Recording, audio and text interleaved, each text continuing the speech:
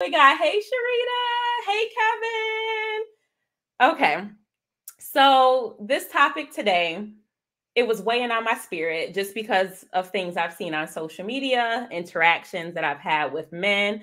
I have all my notes ready for you guys. So we get into it today. Okay. But we are going to be discussing unresolved mommy issues or daddy issues specific to men. And we're going to be talking about how those unresolved mommy or daddy issues cause men to have resentment toward women, which manifests itself in multiple different ways. Okay. So we're definitely going there today. Tynesha talks, what city are you located? I'm in Atlanta. I've been in the A for about 4 years now. So that's where we at with it. So just to kind of give you guys a little bit of backstory about why I'm talking about this, I think that it's really important for us to bring awareness to the issues that men face internally when it comes to having unresolved traumas.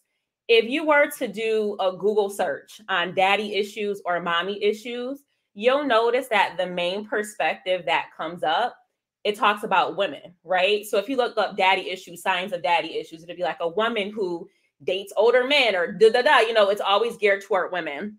And so I really want to give men the opportunity just to share how they feel. But then we're all about the 3 A's on my channel. Okay. So for y'all who don't know, the 3 A's: awareness, right? Accountability, and then taking action. And so I really want to raise awareness of these issues so that men can take accountability for how they may have caused them to navigate relationships with women, and then take action and make changes, right? Healing, working on your spirituality, your religion, therapy, right? All those things so that you can become a better person. But yeah, Kofi, this topic sounds heavy. I know. I'm sitting here like, there's so much to talk about on this topic that I don't think we can cover it all today. But I really, really want you all to get something good out of this conversation. So that's the goal. But in addition to targeting men with this conversation, women, I think this is very important for you to know about as well, because it's really going to help you with spotting men who might have these issues, right? You're out here getting triggered by men because you're not aware of how to spot the red flags or how to navigate the red flags when you do see them. So this is something that will benefit men and women. Now, as a disclaimer, because I saw some people commenting on just the promo I was doing, I understand that women have daddy issues. I understand that women have mommy issues. We've talked about this on my channel before, right? So this is not intended to bash men in any way, but the focus today is on men, right? I want us to adopt a this is not your moment type of approach in this conversation. So yes, we understand that women have issues too, but what we're focusing on today is men. So bringing up, women do this too, that is a sign of deflection. And so again, we're here to get a better understanding of the internal battles that men have, okay? So that's my little disclaimer. So without further ado, I do want to bring my guest on today. I'm really, really excited to have him. His name is Mr. SHON HYNEMAN. He is with the It's Scary to Remarry platform. And, I love giving people their flowers before I bring them on. But with SHON, I did a previous collaboration with him. And the conversation, it just flowed so well. We were talking for so long that it just flowed effortlessly. And I loved his transparency, the vulnerability that he has, pretty much just breaking barriers when we think about men being able to express themselves. He has very, very great perspectives on marriage, relationships, self-development. And so I thought it would be great to have him as a representative for the men. So without further ado, we are going to bring Mr. SHON HYNEMAN into the chat, and then we are going to get to it. Hey, SHON! Did I serve you justice? Did I give you your flowers? Yes, you did. Flowers. That's what's up. I appreciate that. Yeah. So, SHON, tell the people a little bit more about you, your brand, where they can find you at, all that good stuff. Yes, you can find me on all social media platforms. And just type in Scary to Remarry. The YouTube channel, Scary to Remarry, everything. So you can find me on, just type it in, you'll find me. I came up with the name Scary to Remarry because I was married for 15 years, went through a divorce. And in that process, I knew I wasn't done with love. So I had to ask myself, am I really ready to do this again? do I really want to do this again? And what does the dating scene look like for me at that time, being married for 15 years? And it was a personal struggle because I had to realize, what do I really want in a woman moving forward? And of course, I married at 40.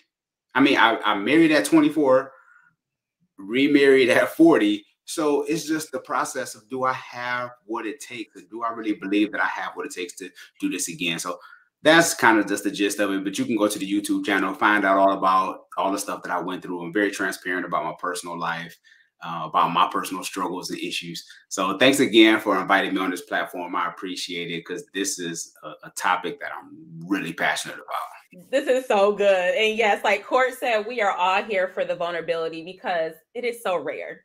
And kind of like a previous comment said, this is a very heavy topic. And I was saying before, I don't know if we can cover every aspect of it, but I'm thinking that we can kind of start with what some of the signs are that a man might have mommy issues or daddy issues, how to navigate those and see how they're impacting your relationships, and then just figuring out what we can do to, of course, improve those things, get better.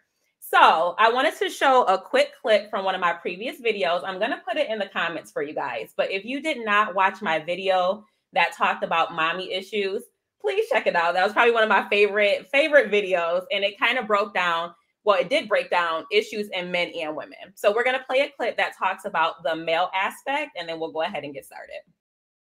Clinginess, detachment, low self-esteem, being overly dependent on your partner, and obviously having a poor relationship with your mother. Some of these overlap with daddy issues, and they do impact men and women differently. Men who have mommy issues may exhibit frequent contact with their mother, being disrespectful toward women, needing constant validation, being insecure in relationships, a pattern of cheating in relationships, and feeling entitled or better than others. These are not one-size-fits-all situations. You might have mommy issues because you were raised by a single mother. Maybe your mother was abusive. She could have been narcissistic. She might have been absent, had substance abuse issues, overly critical. There's so many different reasons why you might have mommy issues. So we are going to go ahead and get into it. I think I want to kind of focus on just a few of those things from the list. I'm sure, Sean, you could probably come up with a whole bunch of other things that weren't mentioned. Whew. But I think the biggest thing, so the overarching thing that impacts men is just a general sense of resentment or disrespect toward women, right? And I think that a lot of times this has come through as misogyny, having a disdain for women. You see women as the enemy. They are your op, like you can't trust them. And because there is a general sense of distrust, you don't treat them with respect because you feel like you can't trust them. Or I think that sometimes men see them as kind of like a reflection of their mom, right? So a lot of times men, and you mentioned this in one of your videos, men will date women who have similar qualities as their mother. And if they're mistreating the woman, that's kind of like their subconscious way of getting vengeance on their mom for all those feelings that they have. So what do you think about that? Just when it comes to the general disrespect that men have toward women, how do you think that aligns with possible mommy or daddy issues? Yeah, I think, and a lot of it you addressed in that video, which was one of my favorite videos of yours, by the way, because I was like, I'm glad you decided to tackle this from a woman's perspective. So I'm glad you brought that up. I was doing research, and when they talked about overprotective parents, especially mothers, men by nature, and of course, we always talk about being hunters and things of that nature, to be safe all the time as a man, it cripples him in going into adulthood. Even when you think about kids, when, especially for boys, cleaning their rooms, like if mom is just doing everything for them, right? They start to look for that kind of woman. So then when he's with a woman and she's like, I'm just doing everything for you. Yeah, because she's parenting you all over again, because that's the kind of woman that you're looking for. This point got brought up before in something else that I was watching, and it mentioned that the women who aim to be a parent to their spouse, you know, whoever you're dating, it actually causes a sense of resentment, whether the man realizes it or not. You're nodding your head. So do you agree with that sentiment? And if so, why do you think that happens? There's so many places to go with that, right? I know. There's so many places to go. And let me know if I'm answering this question, but I've seen it time and time again where moms, it's almost as if they want to raise their son to be the man that they never had. The son, right? Yeah. Ooh, okay. Yeah. So ideally in her head, she wants her son to be this man that she never had. And in this process, it's like, I want you to be perfect. I want you to be flawless. But we have a tendency to forget that when we're raising kids, especially our boys, they're going to marry someone. We're raising future husbands. So we have to be okay. And let me say this real quick, Tanisha. I don't know if, I don't think a lot of times we think about that we're actually raising future husbands. And I don't ever want to take away from a mother's love, a mother's impact. I don't ever want to discard that. But at the same time, we have to realize, because as fathers, we're tough on our boys because we realize we don't really get that much grace. Yeah. Yeah. So we're hard because even when I have 3 boys, I have a daughter, but I have 3 boys. And everything that I teach them, Tanisha, it's all about the end goal. It's all about the future. It's not about today. Right. So a lot of times I'm raising them, clean up behind yourself, these kind of things. So that way, when you get married, your wife is not going to have to clean up behind you every 5 minutes. You know what I'm saying? Because you're adequate enough to do that on your own, especially in today's culture where your wife has to work just like you do. So you might have to help fold laundry. You might have to help wash dishes and mop floors and things of that nature. So. Okay. So do you feel like, because a lot of men will feel as if they got the short end of the stick with their upbringing in terms of them getting harder treatment. Like you said, the sisters might have been raised a little bit softer. Do you feel like that aids to the resentment that men have toward their mothers, which translates over into how they view women in general? I agree. Okay. Totally agree. Yeah, I think that's important. But this is why I think it's important that we have 2-parent homes. And I know this is, I hope nobody don't come for me. But tell them like it is. Go ahead.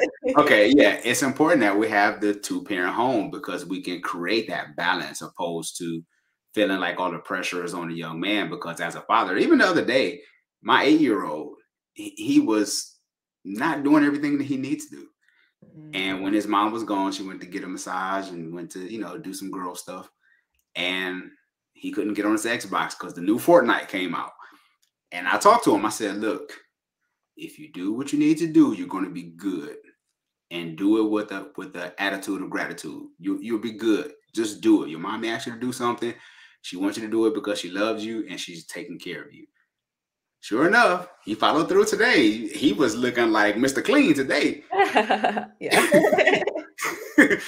So I think that's where dads come in and we have those conversations with our boys to let them know that, look, this is your mom, and we kind of, I know hierarchy is almost a scary word by today's standard. Yes.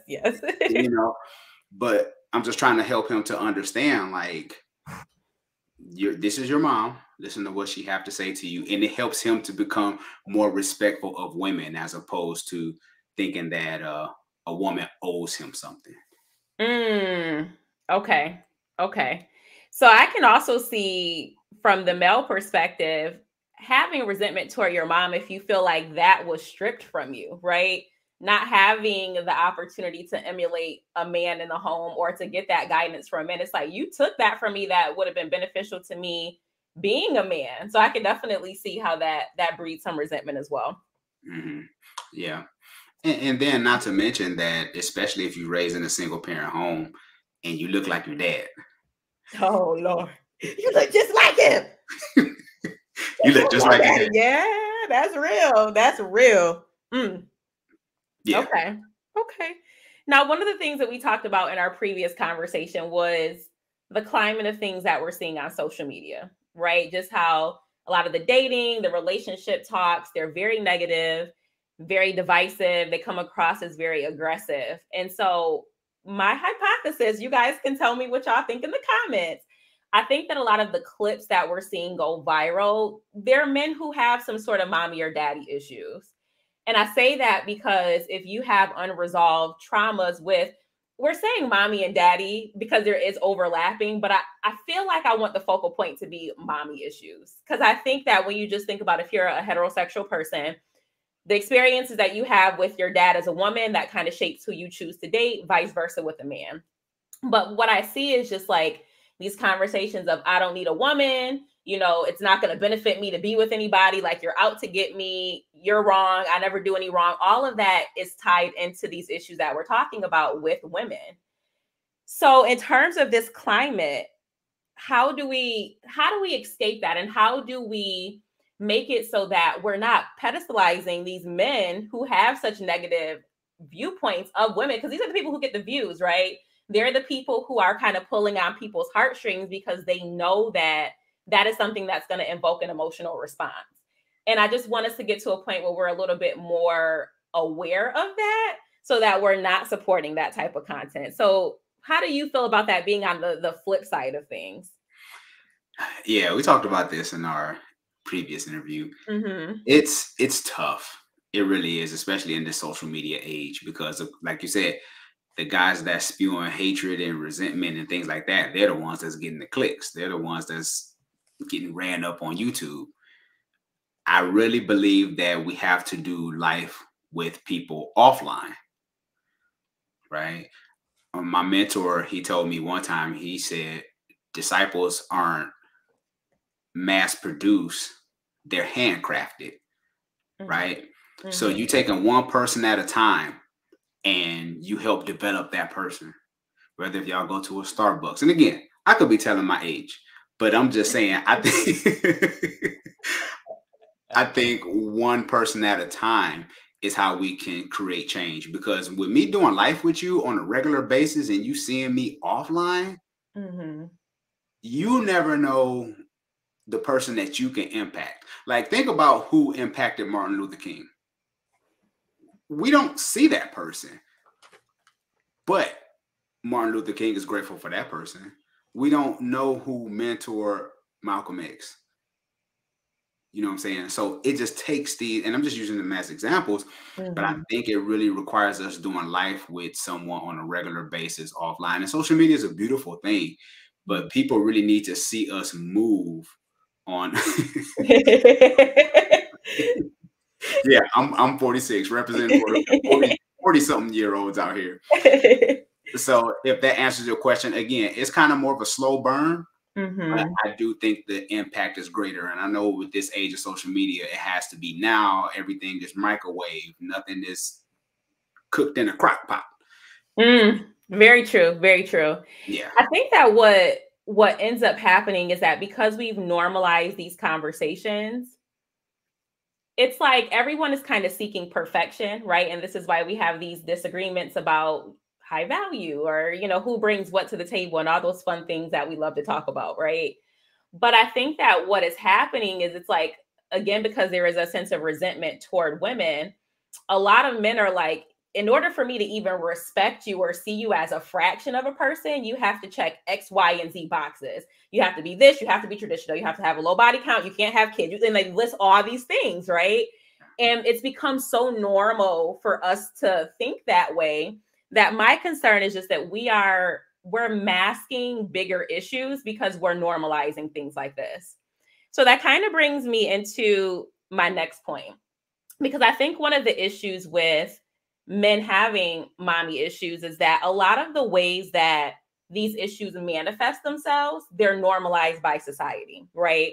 So if we think back to the list that I was talking about in the video, emotional unavailability is a huge one, a huge one. And we're going to go into, you know, what emotional unavailability means.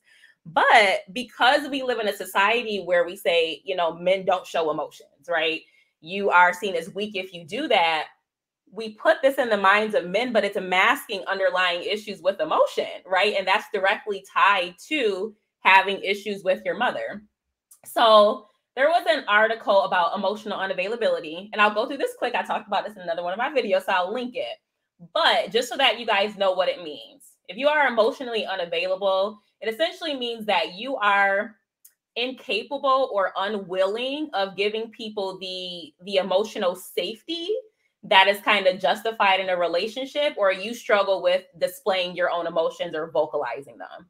So you might keep your options open. You feel like relationships are a chore, they drain you. Again, we talked about how a lot of people view marriage. You have anxiety when it comes to relationships. You struggle with trusting people. You worry about losing your independence in a relationship. And so these are things that we're commonly seeing, but again, it's normalized. So how do we push through that? How do we break past these societal norms that are encouraging this type of unhealthy behavior? Since we're talking about mommy issues, Mm-hmm. and I'll just use me as an example real quick, right? My mom was emotionally unavailable. She worked, she took care of us, had a roof over our head, but that played out into my life, into relationships. So I became emotionally unavailable to other people because I just didn't know how to process what I felt. And if I did say what I felt, it came out in such a disrespectful way that people weren't able to receive it. Because I wasn't able to get that at home.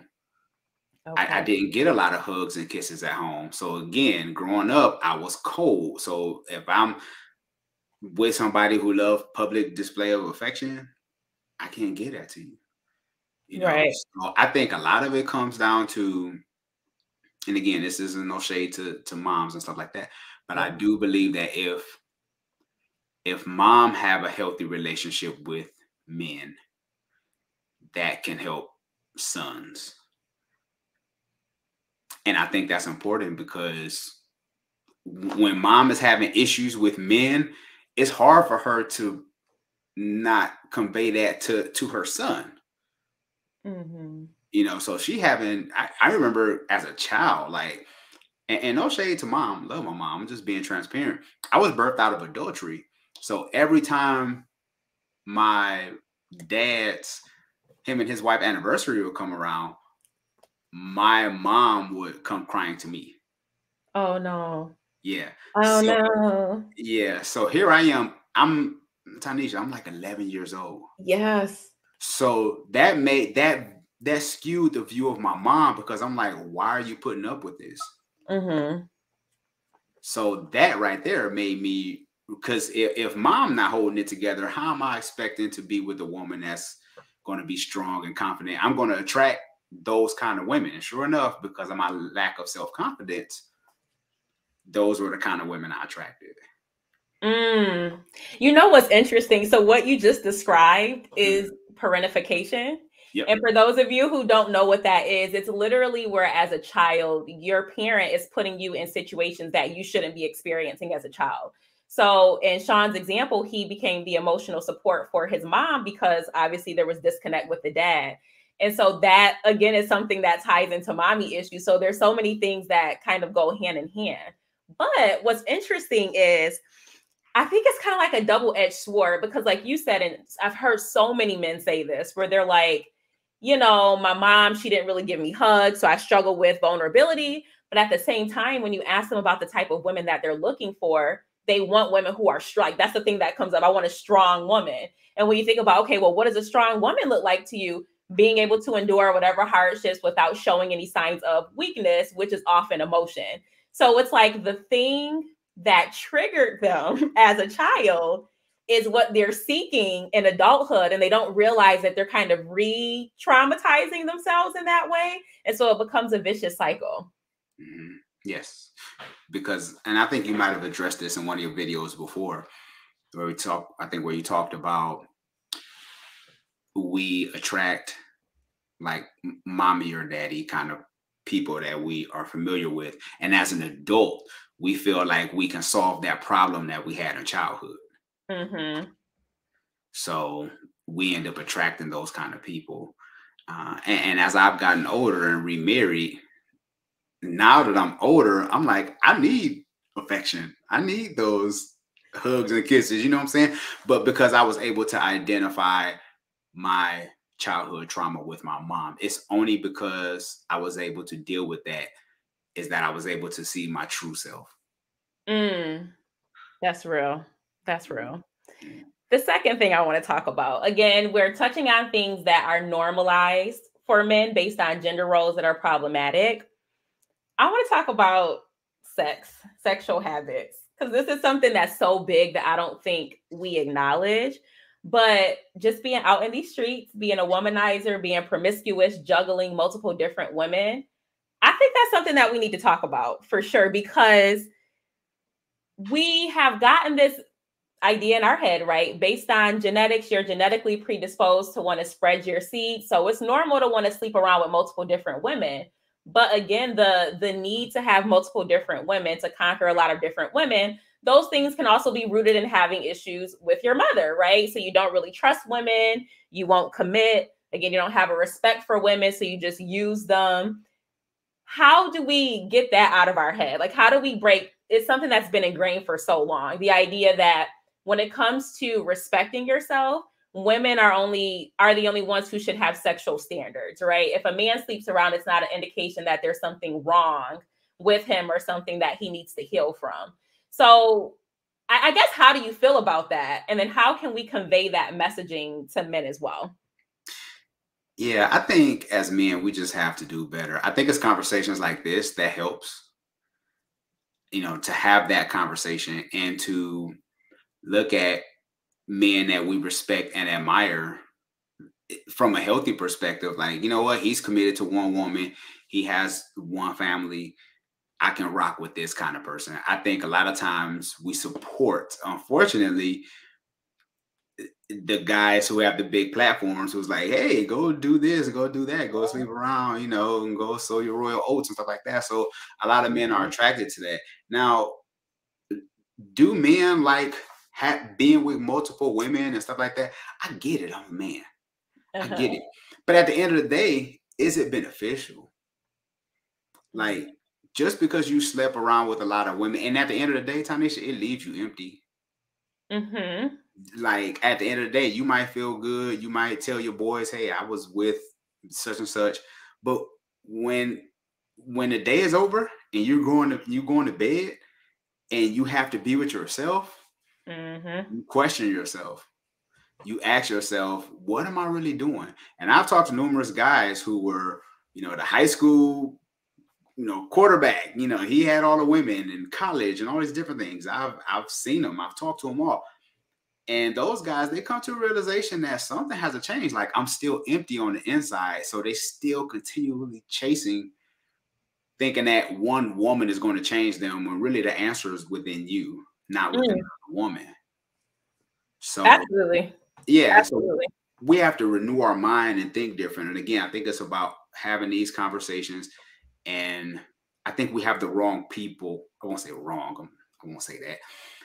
I think it just depends on who we are, who we can rock with. Are we willing to listen to a different perspective opposed to just the sleeping with multiple women kind of thing? I think we need to have that conversation more often.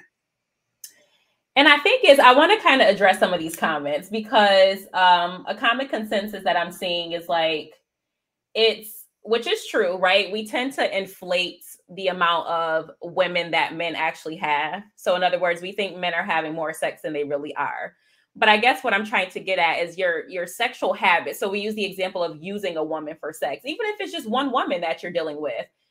That is such a norm, right? So you start to kind of pick women apart, and you're like, well, you're a fun girl, you can't be taken seriously. But a lot of it just kind of boils back down to your inability to commit to a woman. You do these type of casual sexual things. And I think that when it comes to a woman, right? So if I was a woman, I just had casual interactions with men, every man that I've ever been was just been casual. you guys would probably be like, oh, she might have some kind of daddy issues, right? She navigates sex in a weird way. But on the flip side, if a man is doing that, again, that is the norm. We don't really bring up the fact that he might have things that he is struggling with as well. But because he's a man, it's normalized. And that's what I want to kind of get at. Because if a man isn't there, so if there's not a father showing him guidance and he's just around his friends, his counterparts who are moving in the same way, who is holding them accountable? Because we talk about holding women accountable quite regularly. And I think that, yes, as a woman, you are responsible to an extent for holding your friends accountable. And if you see something that is a self-destructive behavior, something that they can improve on, I think you should say something. But my concern is that those type of conversations aren't really happening with men because society encourages or enables that type of behavior. Yeah. And again, with this social media world that we live in, it doesn't get the clicks. It doesn't get the likes. So you're pushed to the bottom of the totem pole where all the other guys that's saying the more quote unquote popular things, they're getting the attention. So sometimes I think it's hard for guys who, it's like, speak your truth. If you believe in monogamy with one woman, that's okay. Like, be your authentic self.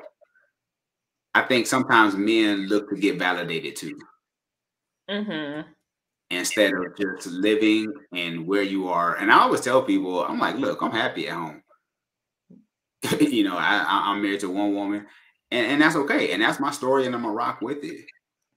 But I think too, some men have to go on a journey to where they need to find themselves because they might be lacking that father in the home. So growing up as a kid, they just feel like they should have access to women because mom spoiled them. Mom gave them everything. So they feel like they should have access to women. Agreed. So Hemingway said men should absolutely tell young boys that they should have discipline and focus on more than women. And I agree with that. And that's why it seems like these debates that we have about being submissive and, you know, things like that, they're so counterproductive because we're encouraging women to be more submissive, right? You should be comfortable with letting a man lead, but we're wanting women to allow a man to lead who doesn't have discipline. And I think sexual discipline is like a huge indicator for me. Like, if you can't control yourself sexually, you're all over the place, you're making babies with one person, you're trying to do all these different things because you don't have self-control. To me, that's an indication that you might not be fit to lead a household because you can't control your urges, you know, whatever inner emotions you have. And so I wish that more emphasis was placed on that. But I've had so many conversations about sex, abstinence, sexual selectivity, and it seems like men, it's like a joke to them. Like, if you start having these conversations about, you know, waiting to have sex or, you know, getting to know someone and things like that, it's just something that is so mind-boggling for them because it's such a hookup culture right now. So there's not really a reinforcement to do so. Yeah, and I want to piggyback real quick because I was thinking about what you were saying. Because men who desire to marry, I always tell guys, get the sexual discipline down while you're single. So you're not putting that pressure on your wife for her to perform for you every night. You know what I'm saying? Because there's going to be times when, contrary to popular belief, right? There's going to be times that she's tired. There's going to be times when there's that time of the month, right? All these different things. So what you going to do? So you're going to go and cheat because it was her time of the month and you couldn't get any? Like, is that really your reason for cheating? Or she just didn't want to have sex? Like, is it okay for her to tell you no? So yeah, if you understand those things single, if you get those things down, going into marriage, you'll have sexual discipline because people, for some odd reason, we think marriage gives us these superpowers. We think we turn into Superman or something because we got a wedding ring. Look, the temptation is still there. The women is still there. There's going to be fine women. There's going to be, you know what I'm saying? I would love to hear your insight on that because I do think, you know, just playing devil's advocate, I feel like a lot of women expect those urges to kind of go away because someone marries you. So that's when you get into the situation where you're out in public and you might see someone with a big booty walk by and you do a little look because it look good. I mean, women, we look too, let's be real. Someone got a nice booty. But it's just like, I think we also place unrealistic expectations on men. So what is the middle ground with that? I just think it boils down to having discipline, because we talk about habits, right? We're talking about anything that you do over 3 weeks, 21 days becomes a habit, right? So if we do have those habits of self-discipline, then we can be at a place where we're good and admire a woman's beauty. There's nothing wrong with admiring a woman's beauty. It's what you do after that can actually cause issues.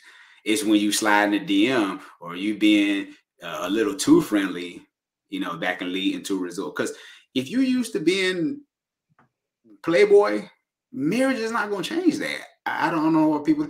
I'm going to put my player card up. I'm going to get married. That fire that's burning in you, marriage ain't going to fix it. Yeah, it's kind of like the women who are like, and I hate that we have these discussions about, but it's the same concept with like just trusting someone to lead in your home, right? If you don't put yourself in that mindset when you're single, like, okay, men can be trusted. Not all men can be trusted, but I know some can. So when I get into a relationship, I'm going to be able to transition without any struggles because I already have that in my head. We kind of think like, okay, I can be this way, this way, this way. Now I don't trust anybody. I'm in charge. And then it's going to switch like an instant light switch when we get into a relationship, and it doesn't work that way. Oh, habits not hard. Exactly. Yeah. I want to bring up something here that Travis said. So Travis says, what do you say to a father that guides his son and encourages him to not be serious with women and play the field until he reaches a certain level of financial success? Okay. Shout out to Travis. Thank you for the question, first of all. When you say play the field until, what is financial success? Because I hear a lot of guys say that. They like, once I hit this certain amount of money, then I get married. So here it is, you have a good woman and you're leading her on thinking that once he hit this certain level of finances, he's going to put a ring on my finger. There's no number that's going to make you happy. We have this irresistible, insatiable feeling of always wanting more. So I guess the question is, when will we ever be content? And then playing the field, I get it as a man. But again, if he desires to be with one woman, playing the field, because a lot of times people say, sow your royal oats, do all these different things, but it doesn't solve that inner issue that you have. Like we talked about with mommy issues, it doesn't solve anything. When a man doesn't know who he is, he's going to leave a trail of hurt women and children behind him. Oof. Say that again. I do believe, I believe change starts with the man, because a lot of times men, we want to be leaders. We want to be all these other things. We want to be called kings, but when it's time to sacrifice for our tribe, we're not willing to sacrifice. Yes, I agree. Yeah. And, I think the issue with that, to a previous comment, was saying how a lot of men were steered wrong. I think this is similar to how a lot of women are steered wrong. So if you just kind of think about it, right? So they say that men reach their peak financially when they're like maybe late 30s, closer to 40, right? Mm-hmm. So if you're saying that men should play the field until they get to that point, let's just assume that's the level of financial success that he was talking about. What are the women supposed to do at that point? Because if I'm waiting for you, right, I'm preserving myself, I'm not doing anything until marriage the way you tell me I'm supposed to, you're meaning to tell me that by the time I'm late 30s, 40, that's when we're getting started with things. So it's like, if you think about having kids, how does that add up? So we're getting mixed messaging. So the women are kind of told, you were told wrong when women told you that in your 20s, you should live your life. You should have been focused on settling down. But if the men are telling younger men, no, don't settle down in that age frame, what are we to do? Or do we just always go for older men? I mean, I guess that can maybe be the solution as well, but it just kind of really narrows down your options because we're telling people conflicting messages. Yes, because I'm 12 years older than my wife, right? Mm-hmm. But I do believe that there's some things that she's able to teach me, even though she's younger. And we have young kids, right? Because she is younger. So that's even a conversation within itself too. When you talk about should women marry older men? You know, Chevis is his name, Chevis. Brother Chavis, hey. Chavis, yeah. He's just playing the field. Yeah, it can leave you playing yourself, right? Because we have these misconstrued thoughts of relationships. And then once we get married, we're mad at our wife because she isn't doing everything that those past women were doing. Mm-hmm. You know what I'm saying? So we play the comparison. So yeah. I think it's important. And I always say this, I always tell young men, chase purpose, not panties. Like, she's going to be there. If you do what you need to do as a man, the woman is going to be there. The problem is most of our young men are taught to be lovers before providers. When you say lovers, sexual? Sexual. Okay. Yeah. I just had to clarify for the people. Yeah, for sure. Yeah. So I think that's where the issue. So here it is. Come out the gate, 18, 19, here it is. You have a child already. Mm-hmm. And now you're putting yourself behind the 8 ball and what you could achieve financially for yourself and even the hopes and dreams that you have. And this is why it's important that we understand the gifts and talents that God has put in our kids. Because if we can lead them on that path, they're less likely to get in. And statistically, it shows this, that young men who know what they're called to do, who parents who have them, and even a community that helps them get to where they need to go, they're more likely to stay out of trouble than those who don't know their purpose and vision, because they're going to be attracted to the people who have a purpose and a vision, whether that's good or bad. I agree.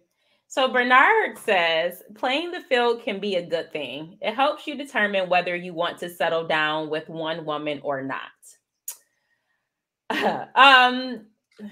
This is kind of one of those things where it's like a pick your poison type of situation. And I think women face this as well.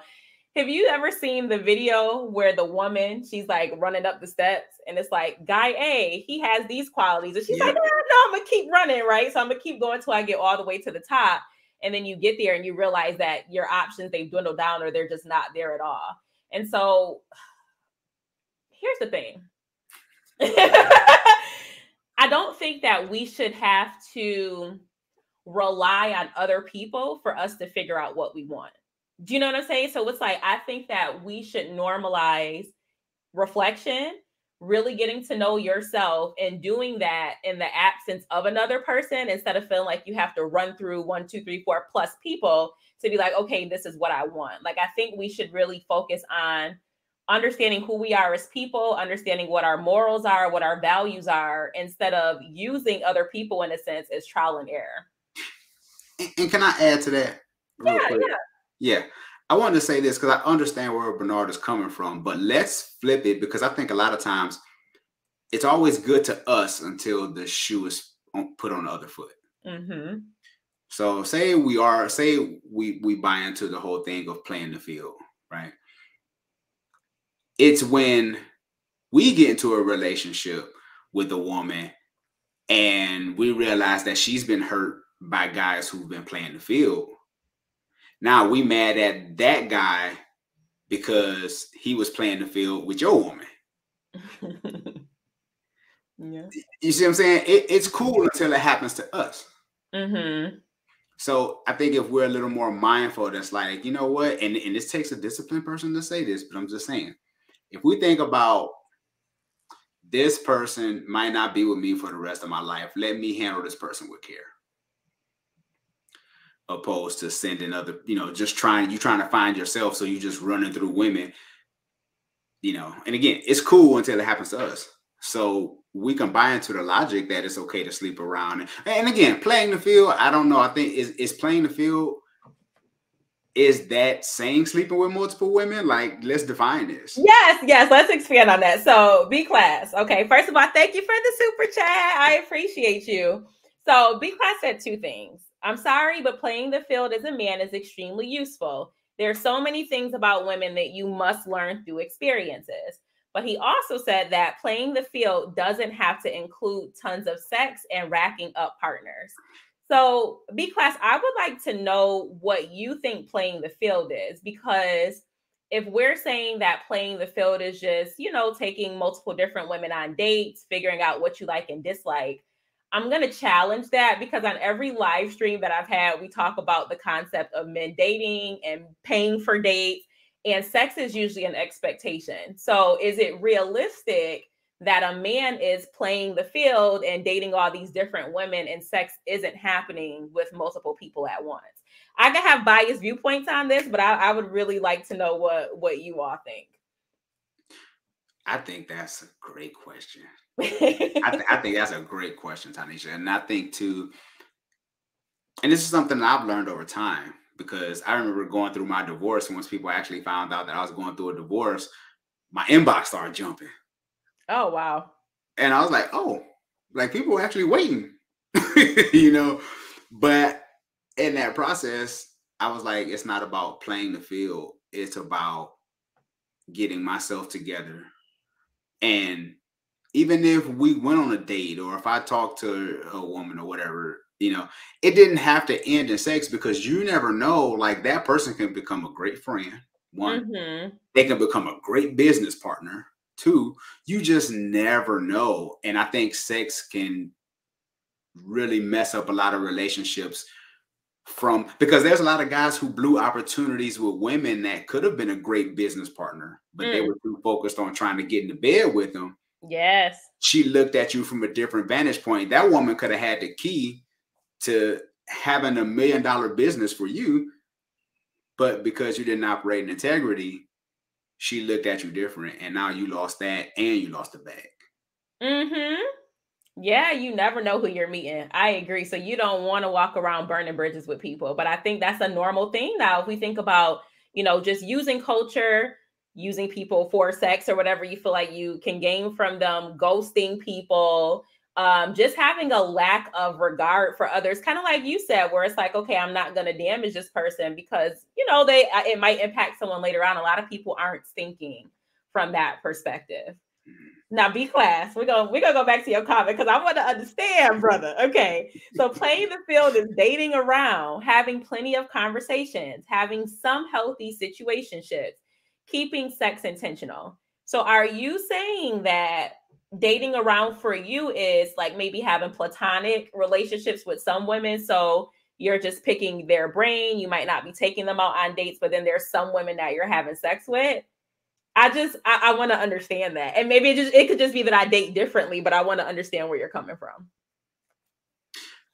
I think too, Tanisha, and I'm pretty sure he's going to respond. Men, when we do date, we put women in classes.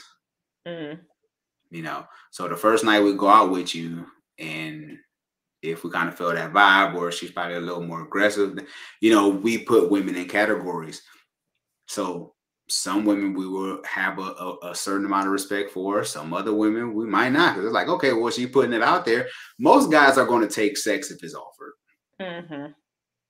Especially with today's culture, because I tell guys, I'm like, you don't have to brag about sex today. It's easier today than ever. Which is really saddening, but yes.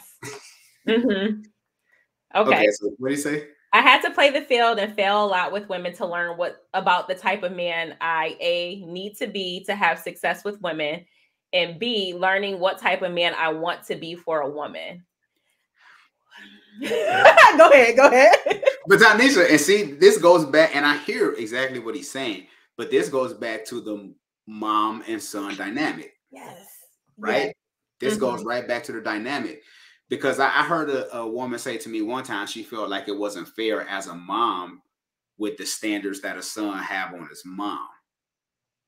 She felt like it wasn't fair. But at the same time, mom and dad are I don't care how many more years on this earth we have, mom and dad are always going to be that blueprint to the way we see men and women. I agree with that, which is interesting because he clarified that he had both parents and both sets of grandparents. That's so interesting to me, because I feel like those are things that you learn from your home, ideally, everyone's situation is different.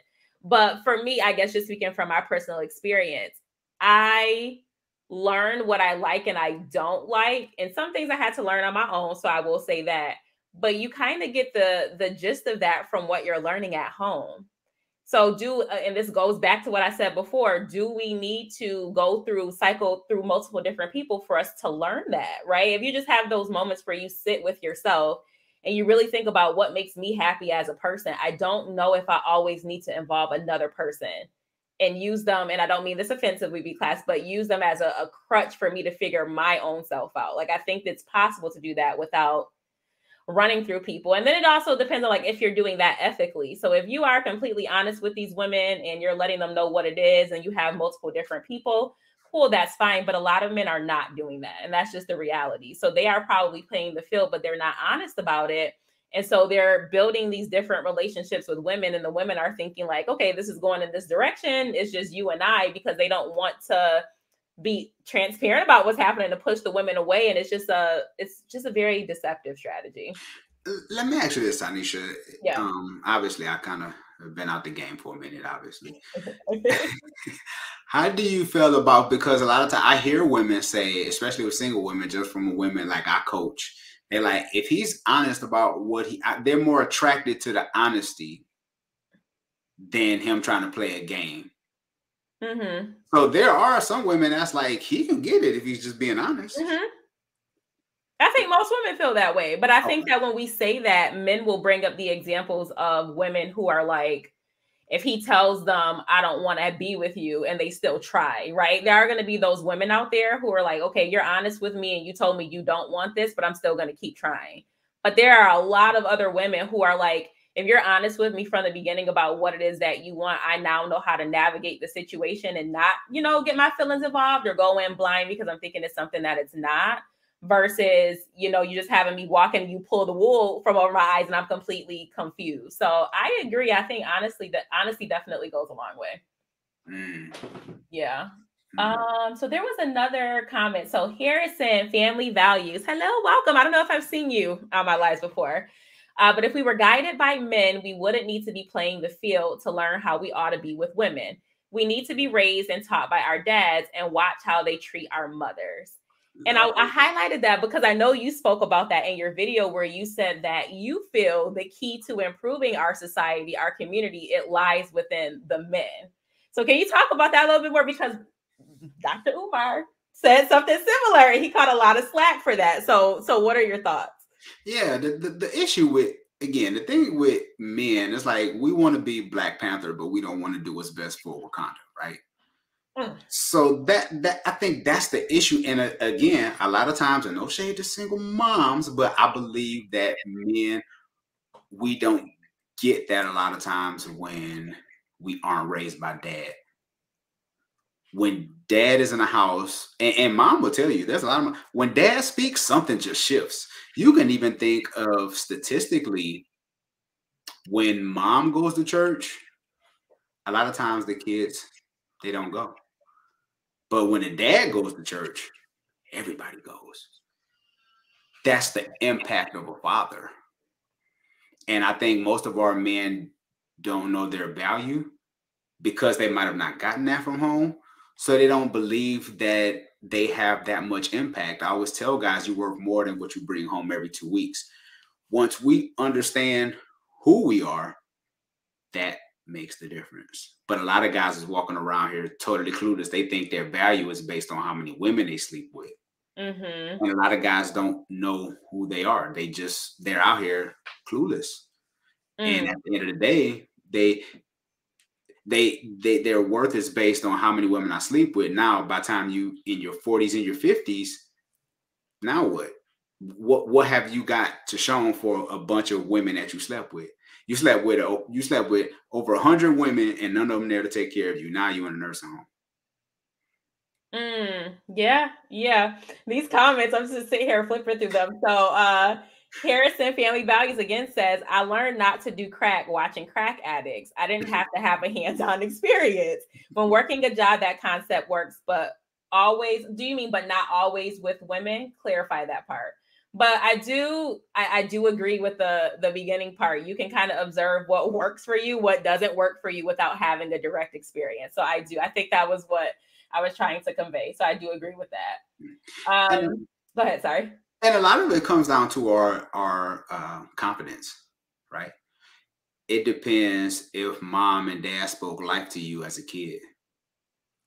And they let us know, you know what, I don't accept nothing less from you because you will do great things. How many of us heard that growing up? You know what I'm saying? So when we start to familiarize that in our home, our boys start to think different, because I'm a firm believer in we date according to our confidence level. Oh, for sure. Yeah, right? For sure. So if we're getting that positive affirmation from home, it's going to change the view that we see on women, and even the way first of all, the way we view ourselves, and then it's going to transfer over to the way we treat women, because any man that respects himself, you know, that's Bible too, right? Like the man who loves himself, you know, is able to love those who he's been entrusted with. So a lot of it comes down to confidence, and a lot of men don't have confidence, unfortunately, and a lot of it comes from, especially in school, right?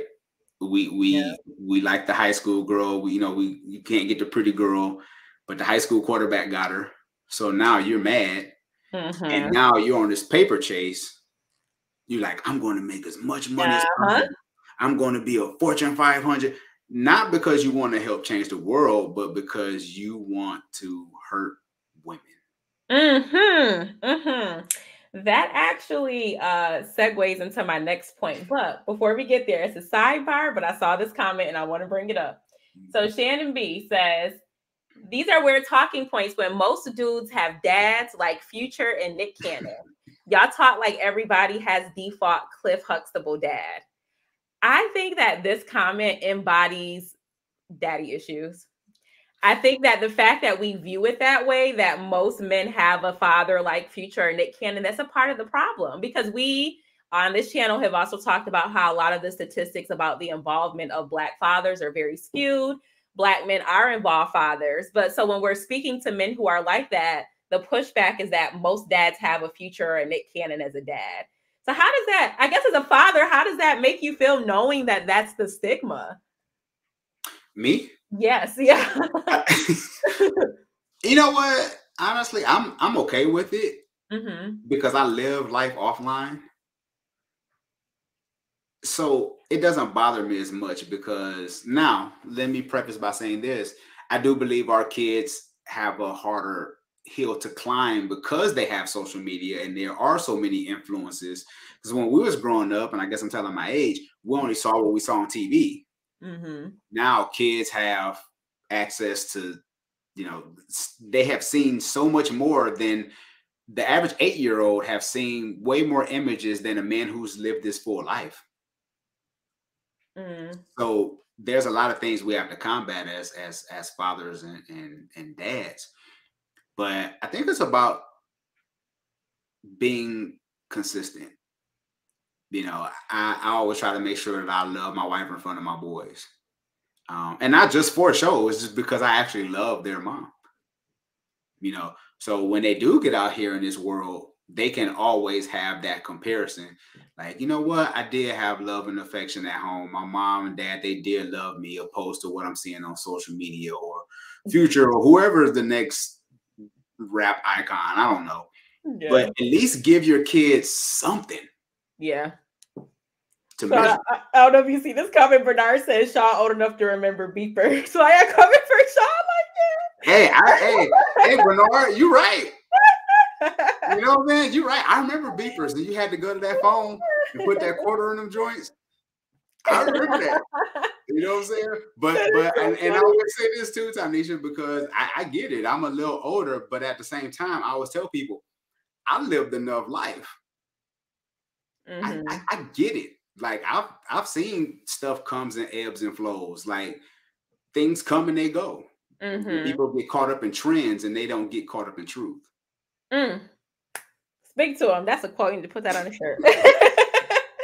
Okay, so kind of going back to what you said before, where you were like, You know, if a man sees that a more attractive or affluent man gets the woman, he goes on this chase to achieve all these different things to get women.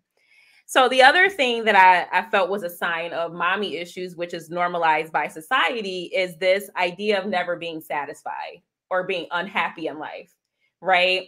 So you always have this need to do something better. You can achieve whatever it is, but you never feel like it's good enough. And I think that gets mistaken for ambition. And I want to be clear that I'm saying ambition is good, right? So we should always strive to be better, but it's a difference where you just feel like it's never good enough. And so you're on a constant chase to achieve things, to obtain things so that you can feel whole within yourself. So you touched on this in one of your videos, and you said that men who feel like this, they're often the ones who are manipulating multiple different women to get what they want. Can you expand on that, please? Yeah, when you don't feel like, because there's like this the Indiana Jones scene, right? Where he's running from the rock and the rock is kind of rolling up behind him and he's running, you know, that whole thing. Sometimes men feel like they run out of time.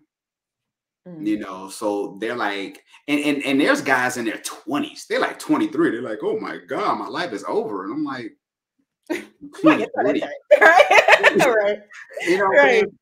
So they feel like because I'm not a millionaire yet, because I'm not a you know, I haven't got the gold play button on YouTube, they feel like my life is over. So I'm gonna use and abuse anybody that I can get a hold on because I need to get to this desired place. And they're willing to use whoever they come in contact with. So that's the scary part. So I think a lot of men, they feel like they have to achieve it now. And again, I think this is one of the advantages of being older. You get to a place where you realize that you have to learn how to be content where you are. Yeah. Because a lot of guys, they're not content. And they're willing to run over whoever they can to get that desired outcome. And then you realize in the end, you haven't even really got to that outcome because you don't know who you are. You're just running through women. That's all you know. Unfortunately. Do you think men realize this? And it's just like, at this point, I don't care. Is it a subconscious thing? I think some just don't care. Because they're dealing with so much pain. They don't know how to process it. They just like, I just need that next hit for whatever it is. So a lot of guys, they know. Some guys are oblivious. Some guys are lost. And I think the guys who you can tell who have, Tanisha, who have a good work ethic, you can tell people who have a respect for people, you know, who care about those who have less than they do.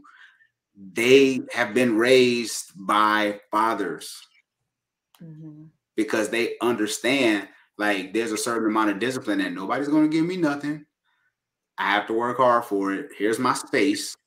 And I have somebody that's going to bring me along to help me to become the man that I am today. And you know what's interesting? So, okay, so Leo said that's everyone now always comparing themselves to other people, which I get.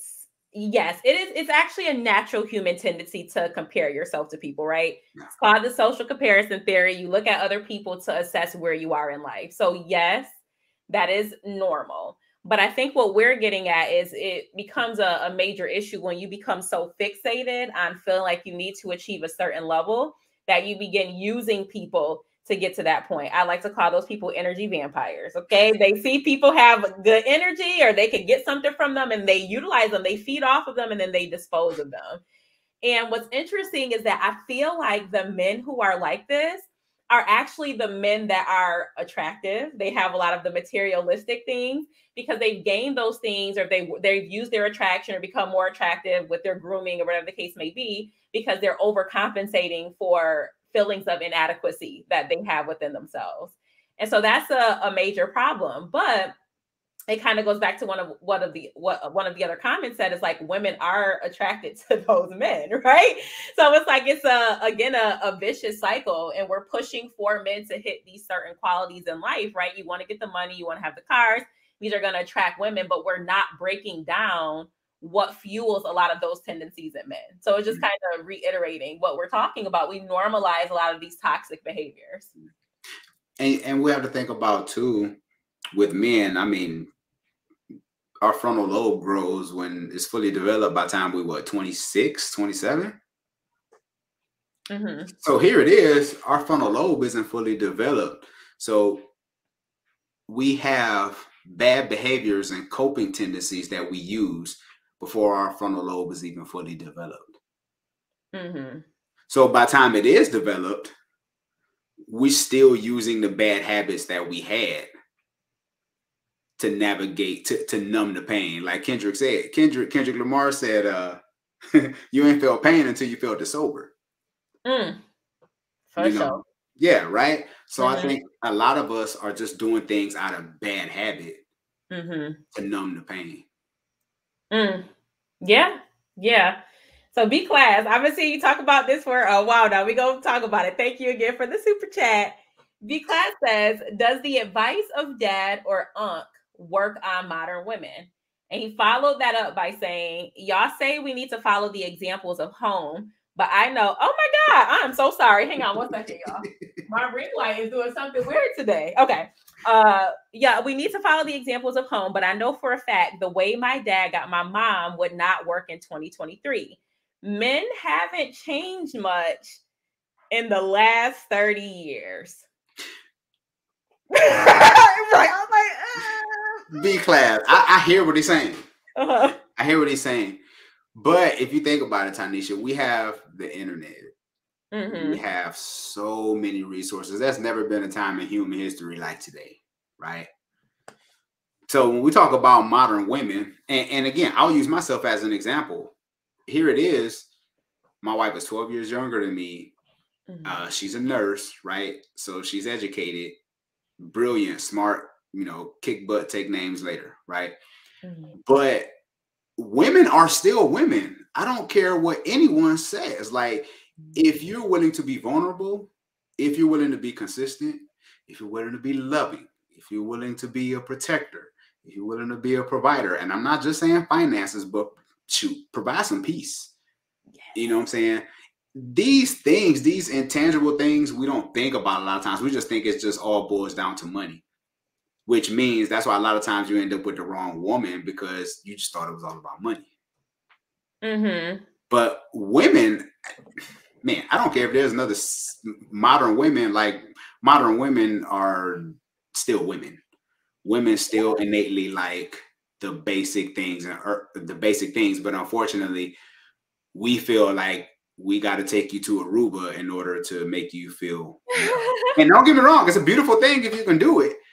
But like a lot of women, like, hey babe, can you fill up my gas? Like, can you fill up my gas tank without me asking you?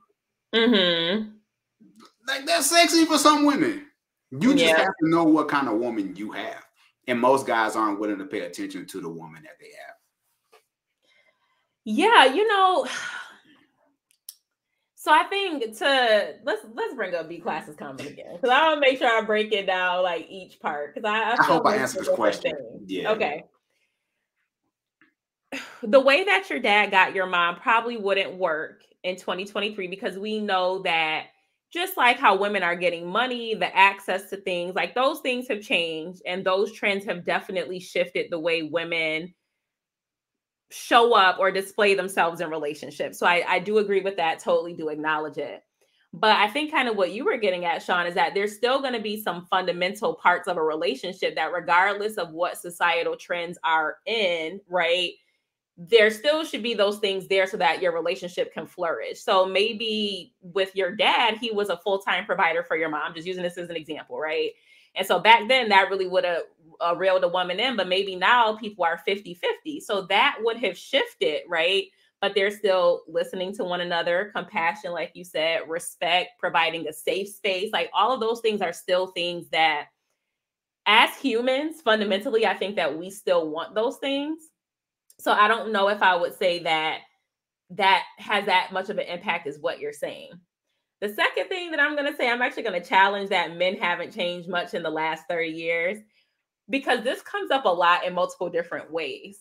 And it's so interesting to me because we talk a lot about, oh, goodness. I'm like, do I want to go here? But we talk about feminism and we talk about all the different ways that the government infiltrated the family dynamics and it's impacted women in this way and da da da.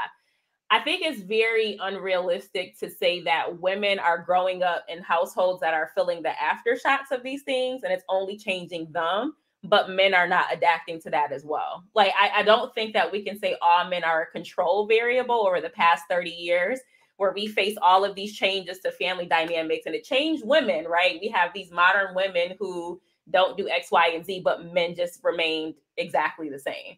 And we see that, right? We see it all the time when men are challenging, protecting women, doing for women, taking women on dates, like just doing things that men did 30 years ago. Those are things that are kind of like a challenge when women are expecting those nowadays. And I don't know why that's the narrative that we're pushing. Because we talk about the modern women.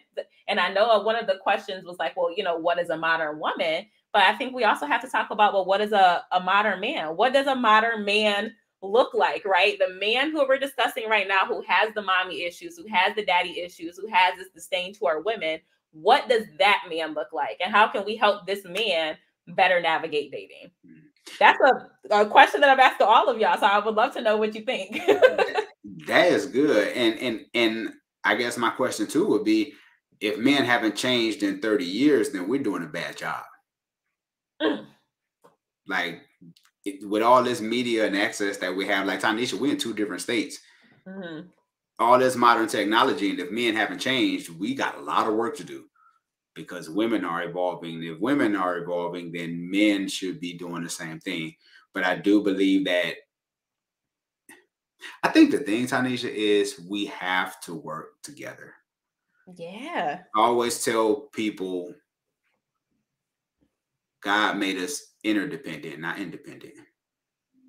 And if we're able to work together, we can kill this whole narrative of this whole man versus woman thing, you know, modern women and men. Like, I think we can make the changes if we're willing to work together. Because I will always tell people, and it's sad because, oh, shout out to We Need to Talk. Shout out to Alan. It's actually how I connected with Tanisha.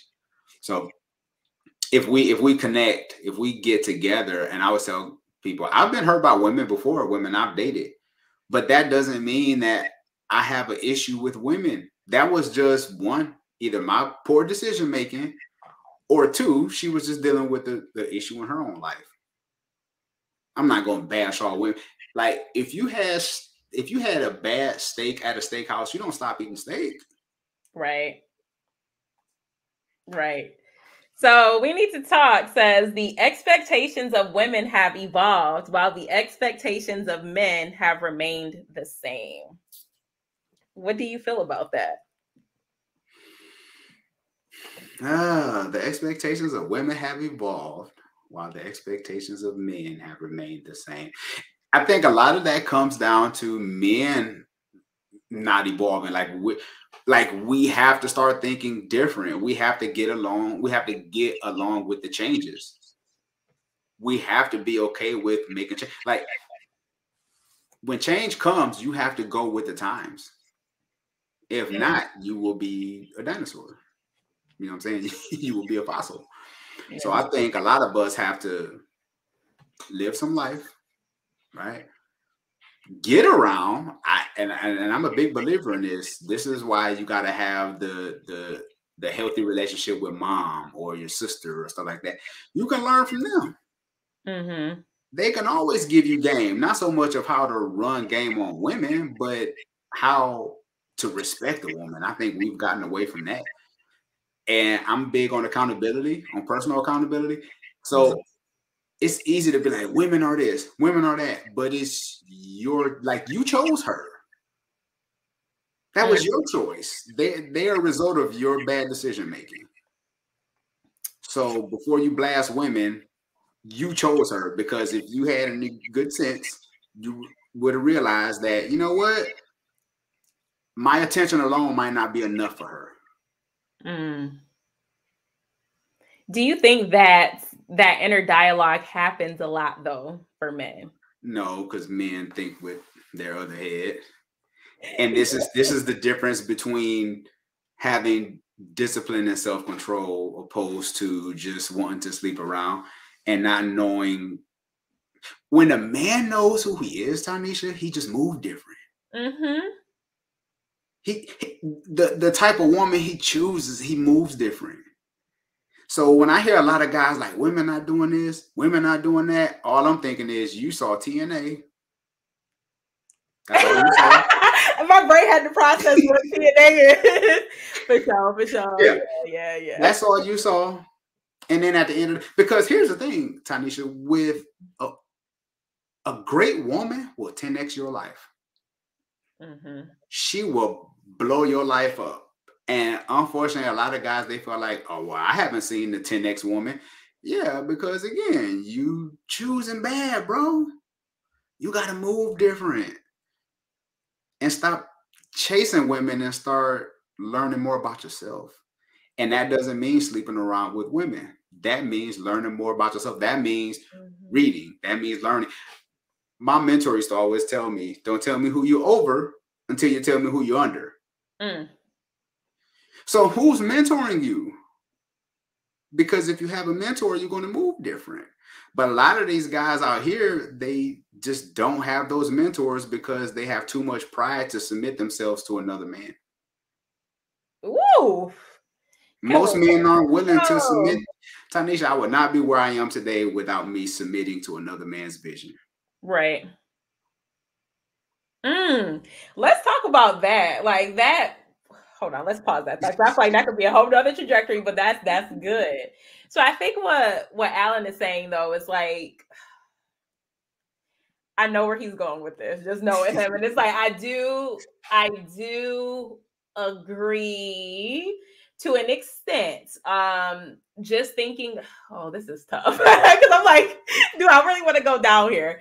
But I do think that in terms of what the expectations of men are, right? So financial support, which is probably going to be the biggest one that we see nowadays, those have been kind of constant expectations. But when it comes to like what women are expected to provide or do in a relationship, I do think, Alan can tell me if this is what you're saying, but I think that we begin to come up with these mental gymnastics about why women don't have to do those things, right? So there is some truth to it. But I will say, like, expectations are expectations. I think on both sides, both parties are not fulfilling those expectations.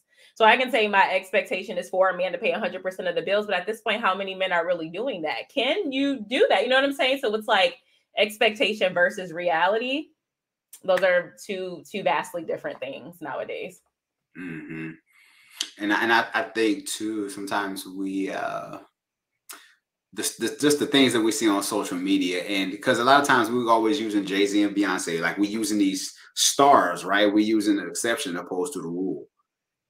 So for us to still have the 50-50 conversation, for like how are we going to progress as a people and we still having conversations about, you know what I'm saying, 50-50? Like we have to do better. We talk about mental health and all these different things, but I think we really might not see that fruit until our children are adults. I think we are possibly laying some groundwork for them to be better, which is ideal, right? But I think if we do teach healthy relationships in our homes first, then I think that teaches our kids how to move. And here's the funny thing. We are all, I tell people all the time, we are all broken as people. For sure. We're all broken, but the first time that we see somebody with a flaw, we drop them. Oh, they're human. I'm done with you. Yes. Like, healthy marriages aren't found, they're built. People say they want the healthy relationship and stuff, but they're not willing to put the work in. They're not willing to lay brick by brick, because marriage is simply a mirror. Mm-hmm. It helps you to see all your flaws. And one issue that men have with mommy issues is in that list, they talked about how a lot of men can't take criticism. Oh, talk about it. Mm-hmm. You know, they can't take criticism. Mm-hmm. So as a man, if I can take criticism, especially attachment styles, especially if we can take criticism from our dad, if we can take criticism from other men who love us, who care for us, Mm-hmm. we can definitely take that from our woman if we embody that environment of correction with men first. But unfortunately, a lot of men don't have that. So you said that men struggle with submitting to the guidance of another man.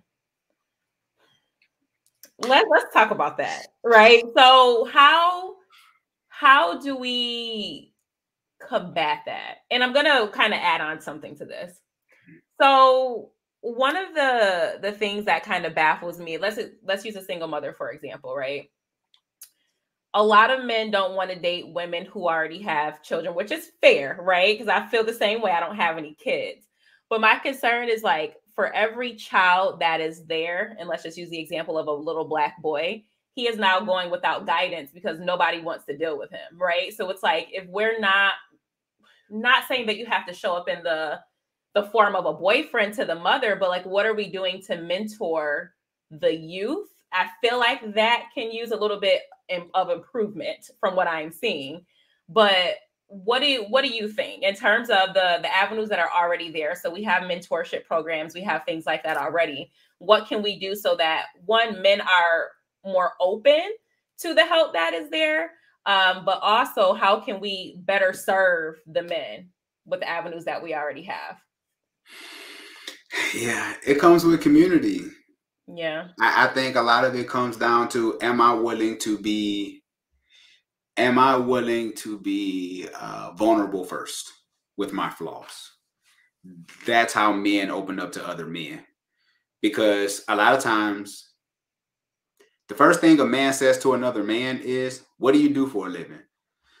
So that automatically puts us on a certain kind of pedestal to how they're going to respect us. If I say I work at Wendy's, you're going to be like, oh, he ain't no good. But here I am happily married at home. Mm. So I think with men, we always gauge what we can do. What do we do opposed to who we are? So that makes the difference right there, because that's how we start the conversation. What do you do for a living? And then we gauge it from there. So to the people who have, and I'm throwing them air quotes, influence or some form of power that you respect, I think those people who are in a little higher places, if they have some kind of integrity of themselves, depending on how you view that person, I think if you're willing to take those people under your wing. I'm not saying that you have to spend your whole day with this person or stuff like that, but just for them to see how you move. Because that's what men are looking for. They want to see how you move. Mm-hmm. You know, if I get a new follower on social media, they just want to see how I move. Do he really love his wife? He said he loves his wife. Let me see. Now, yeah. So now when they see that, then they take one step closer. Okay, I think I can rock with him now. Mm-hmm. Because he's doing what he's saying. So I think that's how we can coach. That's how we can foster that community. It's just through connecting with other men, being vulnerable, starting with me. And then we develop each relationship at a time. And again, like I said, Tanisha, it's a slow burn. For because sure. We like to think that we could just change the whole world and, just kind of Benny Hinn jacket and just throw it and everybody's knocked out and laid over, that whole thing. But we have to do one relationship at a time. That's how we impact others. And that's through our kids. That's through our next door neighbor. Even social media to a degree. I agree. And I think one of the comments earlier, it talked about how we become very individualistic as a society. And I just noticed that everything is a money grab. Like, how am I benefiting from this? And I think that more of us need to adapt the mindset of humble servants. And yes, of course, we are all in need of money and money pays the bills, right? but it needs to be a thing where it's like we're all contributing to the greater good of society versus only helping people when we can put a price tag on a service, or only helping people when it's doing something to directly benefit me in this moment. And I feel like that's probably one of the biggest disconnects that I'm seeing. Yeah, especially for men. It's unfortunately a lot of it is the dollar amount. They want to know if you married to a bad chick, that's influence to a man too. Oh, he married to a bad chick. Oh, okay, that's influence by today's standards. And how much money you make, the size of your following, and what your Instagram is looking like. You know, so that's just the day and age that we live in, unfortunately. There's a couple times I'm just looking at these like, oh my God. All right. So the steak sandwich. Hey, what's up? So a lot of this conversation is predicated on that one should aim for a particular type of long-term monogamous relationship, or that is the natural result of growth. Is that the case for everyone? Very good question. Thank you. So this gives us a chance to clarify. I don't think that your growth is dependent on you being in a relationship, but I think that your relationships with people, right? So that can be platonic, it can be romantic, whatever the case may be. The way that you treat them, that is a direct correlation with the work that you've done on yourself. So what we're saying is that there are a lot of, because we're talking about men today, men who are walking around with disdain toward women, and that manifests itself in a lot of different ways. Now, those ways happen to align with relationships that are not platonic a lot of the time, because we're talking about, using women for sex, or, whatever the case may be. But it could just be how you perceive women in general. I've had conversations with some men where as soon as you start talking about dating or any other things that we talk about, they instantly get aggressive, and it's an emotional response. And it's, you women, y'all do this, and that. We're not in a romantic relationship, but the way that they're engaging with me shows that there's something underlying that's there. So it's not, again, just based on romantic partnerships with people, but the way that we interact with one another, how we speak about one another. Do I respect you and see you as a person, or do I see you as a monolith for every man or woman that's out there? So that is what I'm referencing. Tanisha, can you answer one question over here? I see in the comments, this is good right here. I want to talk about this. Okay, what's up? I think it's AB. Shout out to AB. He says, married men don't have a clue about modern women. Married folk have no idea how it is out here. They believe most women are somewhat similar to their woman. Okay. I mean, I think it's more appropriate for you to maybe answer that. Like, how do you feel about that? And that's why when I seen it, I was like, bring AB up to the stage. Yeah. Right. Respect what he's talking about. Total respect. Right. It's not so much about the woman about the woman that I have. Again, it's a reflection of who I am. I think we put too much weight on other people. Like, it's these women out here. No, it's you. And this is the thing about men and accountability. Once we get, I'm coming out with a t-shirt that says cuss word, that accountability is not a curse word, right? Yes. Because men became men because they were accountable. And this isn't no shade to any man. I'm just saying, like, because we were accountable, that helped mold us into the men that we became. But now it's like, if you have an opinion, people are ready to throw you to the lions. It's like, we can disagree and still be cool. You know what I'm saying? Like, I didn't have, like, even when I met my wife, we didn't have to get married. But at the same time, I knew what woman worked for me. Like, you have to know what works best for you, not what culture says a woman should be. You have to know what works best for you. And I think sometimes that's what we get caught up in, because we're like, oh, culture says this, this, and this, but that's not who I am. Well, yeah, it's like, yeah, you know women, but do you know your woman? It's different. So I get what he's saying about married men don't have a clue about modern women. I get what he's saying. But I mean, here it is. I'm going on 6 years of marriage to the woman I'm married to now. I still had to decipher 6, 7 years ago what kind of woman I was going to choose. Real quick, Tanisha, before I met my wife, there was a lady I was talking to, and my wife knows the story. The difference between her and my wife was, this is just for me, was their relationship with God. Right? Here was my thing. I told the girl I was dating, I said, because I'm like, hey, let's have Bible study once a week over the phone. She lived in Atlanta. I was in Arizona. She's like, okay. A couple of days go past. She's like, hey, she told me, and I'm glad that she kept it real. She said, you know what, Sean, I'm really not into all that God stuff like that. And I respected her for that. But that told me right there, she is not the one that I'm looking for. Right.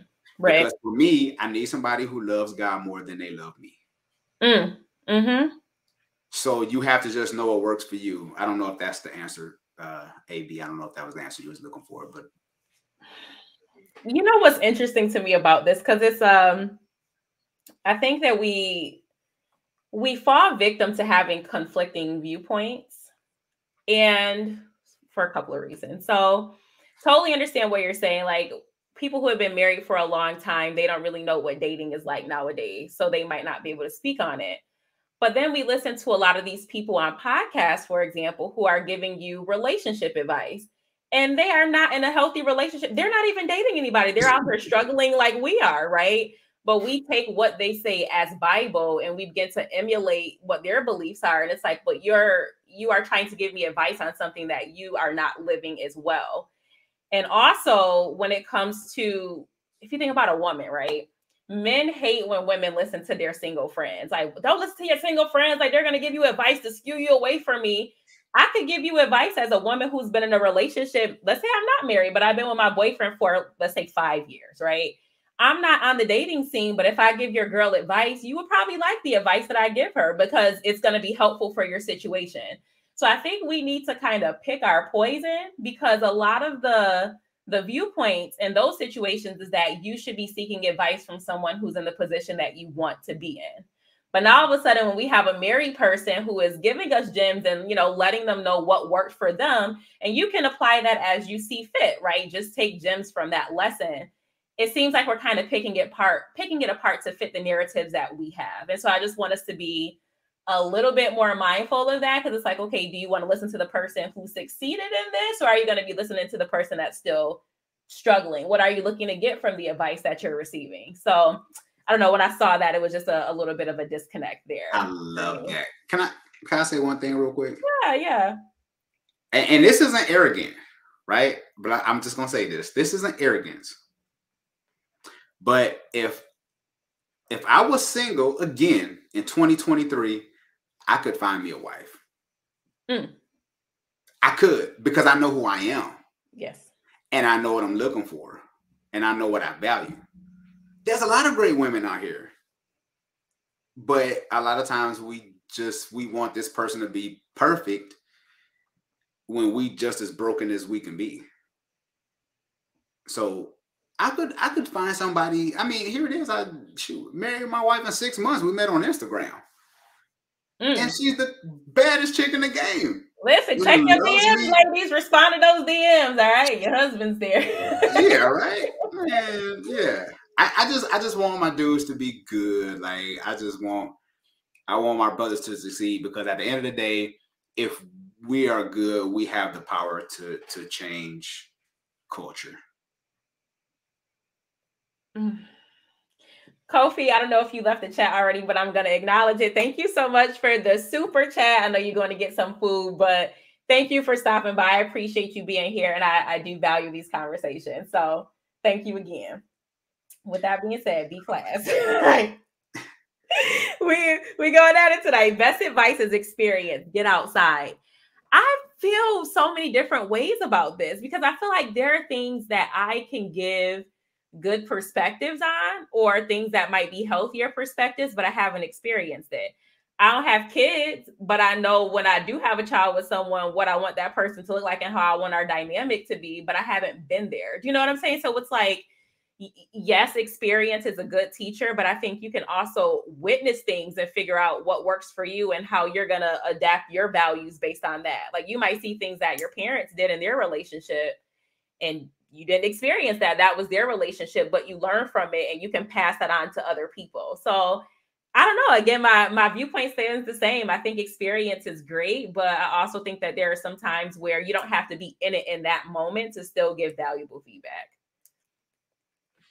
I don't know. And also, like you were saying, I don't know if the dating climate has changed that drastically within the past 5 or 6 years, like you mentioned, where you would be completely out of touch with what's going on.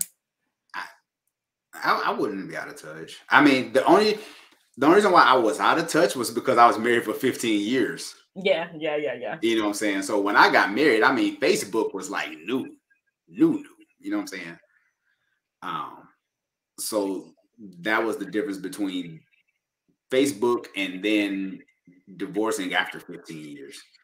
Yeah. He said, I'm grateful for my wife and I refuse to dip my toes into the acid water called the dating pool. Yes, stay where you at. It's rough out here, man. Stay where you at. Yeah. And I've met in Tanisha, and just from people that I've coached, clients, stuff like that, there's people out here that's willing to do the work. It just depends on what you're attracted to. You know? D-Class also says most men can find a wife, but she might be aesthetically pop though. This is what you guys tell us when you tell us we can find a husband, but he might not look the way you want him to look. So I think we have to really assess what it is that we're looking for and really lay that out against a lot of the superficial qualities that we look for. I think this is the issue with a lot of people, honestly. Like your partner is probably somewhere and you're overlooking them because they possess some quality that doesn't even really matter in terms of the longevity of a relationship, and you're making it a big deal. So I honestly think this is what a lot of people are struggling with. I think a lot of people too. Don't get me wrong, attraction is so important because if you plan on marrying this person, I mean, the least you want to do is be so attracted to them to where if they got mad at you, you're like, you know what, but you're still fine. Exactly. I mean, so that's important. That's important. Yes. That's very important. But to me, this is just my opinion. What are your top 3 things? And let's keep it a buck because there's men in the chat, right? Let's keep it 100, but I just want to be respectful. You know, if you a boob, man, there's a lot of women out here that got boobs that you can have an option to choose from. There's a lot of them out here. I'm saying, you know what I'm saying? You can go to the grocery store. You know, if you like a woman that got a big butt, there's a whole bunch of them out here that got big. Like, yes, those things matter. But at the same time, Tanisha, we have a tendency to overlook the moral part. We like more of the physical traits opposed to the important traits, the inner man, the stuff that's in our heart, right? They have to have substance, yeah, for sure. Yeah, like are they respectful? Are they honorable? Do they, have a respect for people? You gotta have a big. Hey, I feel you, Leo. I'm totally for it. I mean, I seen my wife on Instagram. I was scrolling. I was like, let me see what she got. You know what I'm saying? I was like, Lord, please let her have a butt. Please. And it ain't even gotta be a big old, you know what I'm saying? Is it proportionate to her body? Right. And I was scrolling. I said, okay, thank you, God. I'm gonna slide in her DM now because she got a booty. So hopefully that booty can match what she got on the inner man, And that was one thing that I loved about her was that she have a heart for homeless people. She has a heart for people who can't do anything for her in return. So I was like, if she have a heart for people that can't do anything for her in return, how much more, and I'm willing to give, she gonna do for me. But we have a tendency to overlook those character traits. Yeah, I agree. And so other people are saying, we're not going to bypass the physical trait. I've said this before. I do think that attraction is important for sure. But I think that when we think of attraction, we're looking for people who are on the higher end of the scale of attraction, because that's what we're seeing a lot on social media. But what we're seeing is the result of makeup or filters or, all these image editing apps. So it's not realistic. And so it's skewing our our perception of what attraction, beauty, you know, what that means. And so I think we should just be mindful of that. You can be attracted to them. Do they need to be like the finest person in the world? Maybe not, but that could still be your person. Mm-hmm. Brother Harrison family back. He says, Brother Sean, does your wife make you a sandwich? And you know, here's the beautiful thing. She work a full-time job like I do, and she still takes time to make my plate for me. Yeah. You know what I'm saying? So, but again, a lot of that came down to me as a person and what I was looking for in a potential spouse. Not so much of her just being fine. There has to be more than her just being fine. Because you can be fine but have an ugly attitude. Mm-hmm. It just automatically makes you ugly, right? Mm-hmm. Mm-hmm. You're going to find out eventually. You might not know in that instant moment, but when you start really getting into situations with that person, you're going to know. You're going to know. Right? It's not everything gets cracked up to be. There was oh, go ahead. I'm sorry. No, I'm about to say, and then we ready to drop him, you know, because it's like, yeah, she could, because, and this is old school stuff. You know, they say one man's trash is another man's treasure, that whole thing. Mm-hmm. Like, yeah, she's fine to you, but to some other guy, he's like, please, will you get that chick to leave me alone? I can't stand her. Yeah. Yeah. You know what I'm saying? B-Class, we're going to come back to you. He's still going to come back. You going to answer that? Hemingway, which one? The one that's one Hemingway just said. Yeah. Oh, yes, please. So can you speak on how female curiosity plays a role on what men think they should have? Go ahead, you can take the floor. Oh, you want me to answer it? Go for it, yes. Oh, I thought you was going to answer it. I want to hear you. You want to answer? Go ahead, you good. Female curiosity plays a role on...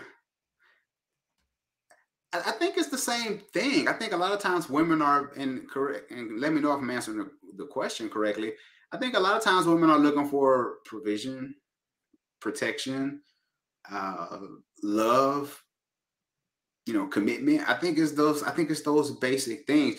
I think sometimes, and Tanisha, correct me if I'm wrong, but do you feel that women should discuss those things when they're dating? Or should they? Because to me, I feel like sometimes women talk too much in saying like what they want in a man. So he tried to become these things. Yes. You know what I'm saying? She's like, I want to protect her. I want to, and then you know, woman, I want a man that loves God. He's like, yeah. So we're gonna go to church. This and he ain't been to church in 30 years, but now he want to go to church to try to get you. I agree with that. People definitely will try to adjust themselves. The people who are not confident within themselves will do that, which kind of circles back to what you said about knowing yourself. But then I also think that a big part of it is just knowing discernment, having discernment when people do that. Because I think you can tell when someone's being genuine or not. So really being tapped into that. But I agree. I do think that women talk too much. And it was interesting because I was having a conversation with someone. And I actually asked him, I'm like, well, it was something like, well, what do you feel are like green flags or whatever the case may be?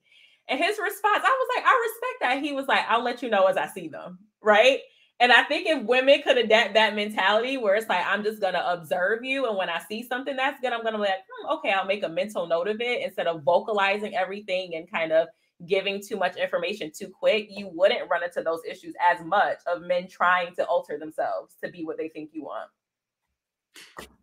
There's you got some love by Lee. Yeah. Shout out to Lee for the money. Thank you so much, Lee. Shout out to you. Appreciate you. So about the man submitting to the men's guidance, aren't the Kevin Samuels followers submitting to his guidance? How about the podcast bros? Red pill content. LOL. I think this kind of goes back to what I said about people who are let me think about how I want to answer this before I say this. You have to decide when you're listening to someone, understand the messenger to figure out how you need to perceive the message. So I think this kind of circles back to a lot of what we were talking about before.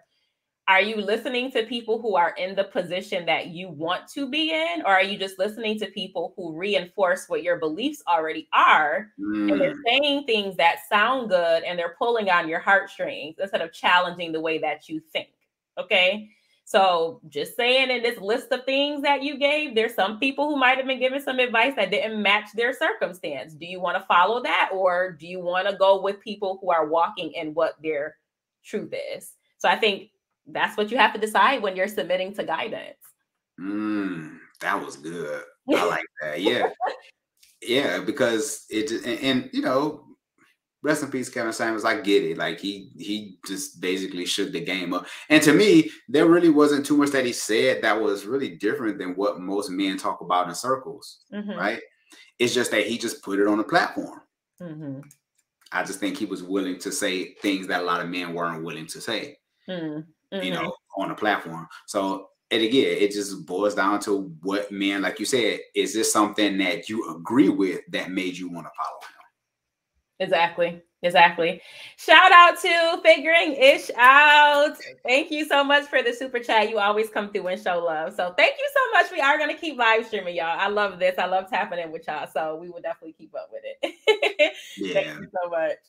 This is really, really good. Shout out to all the people that's in your live stream, like especially all the men, because I love to be able to connect with other men. Because a lot of the conversations we have are they unfiltered, and a lot of people can't rock with that, and I get it.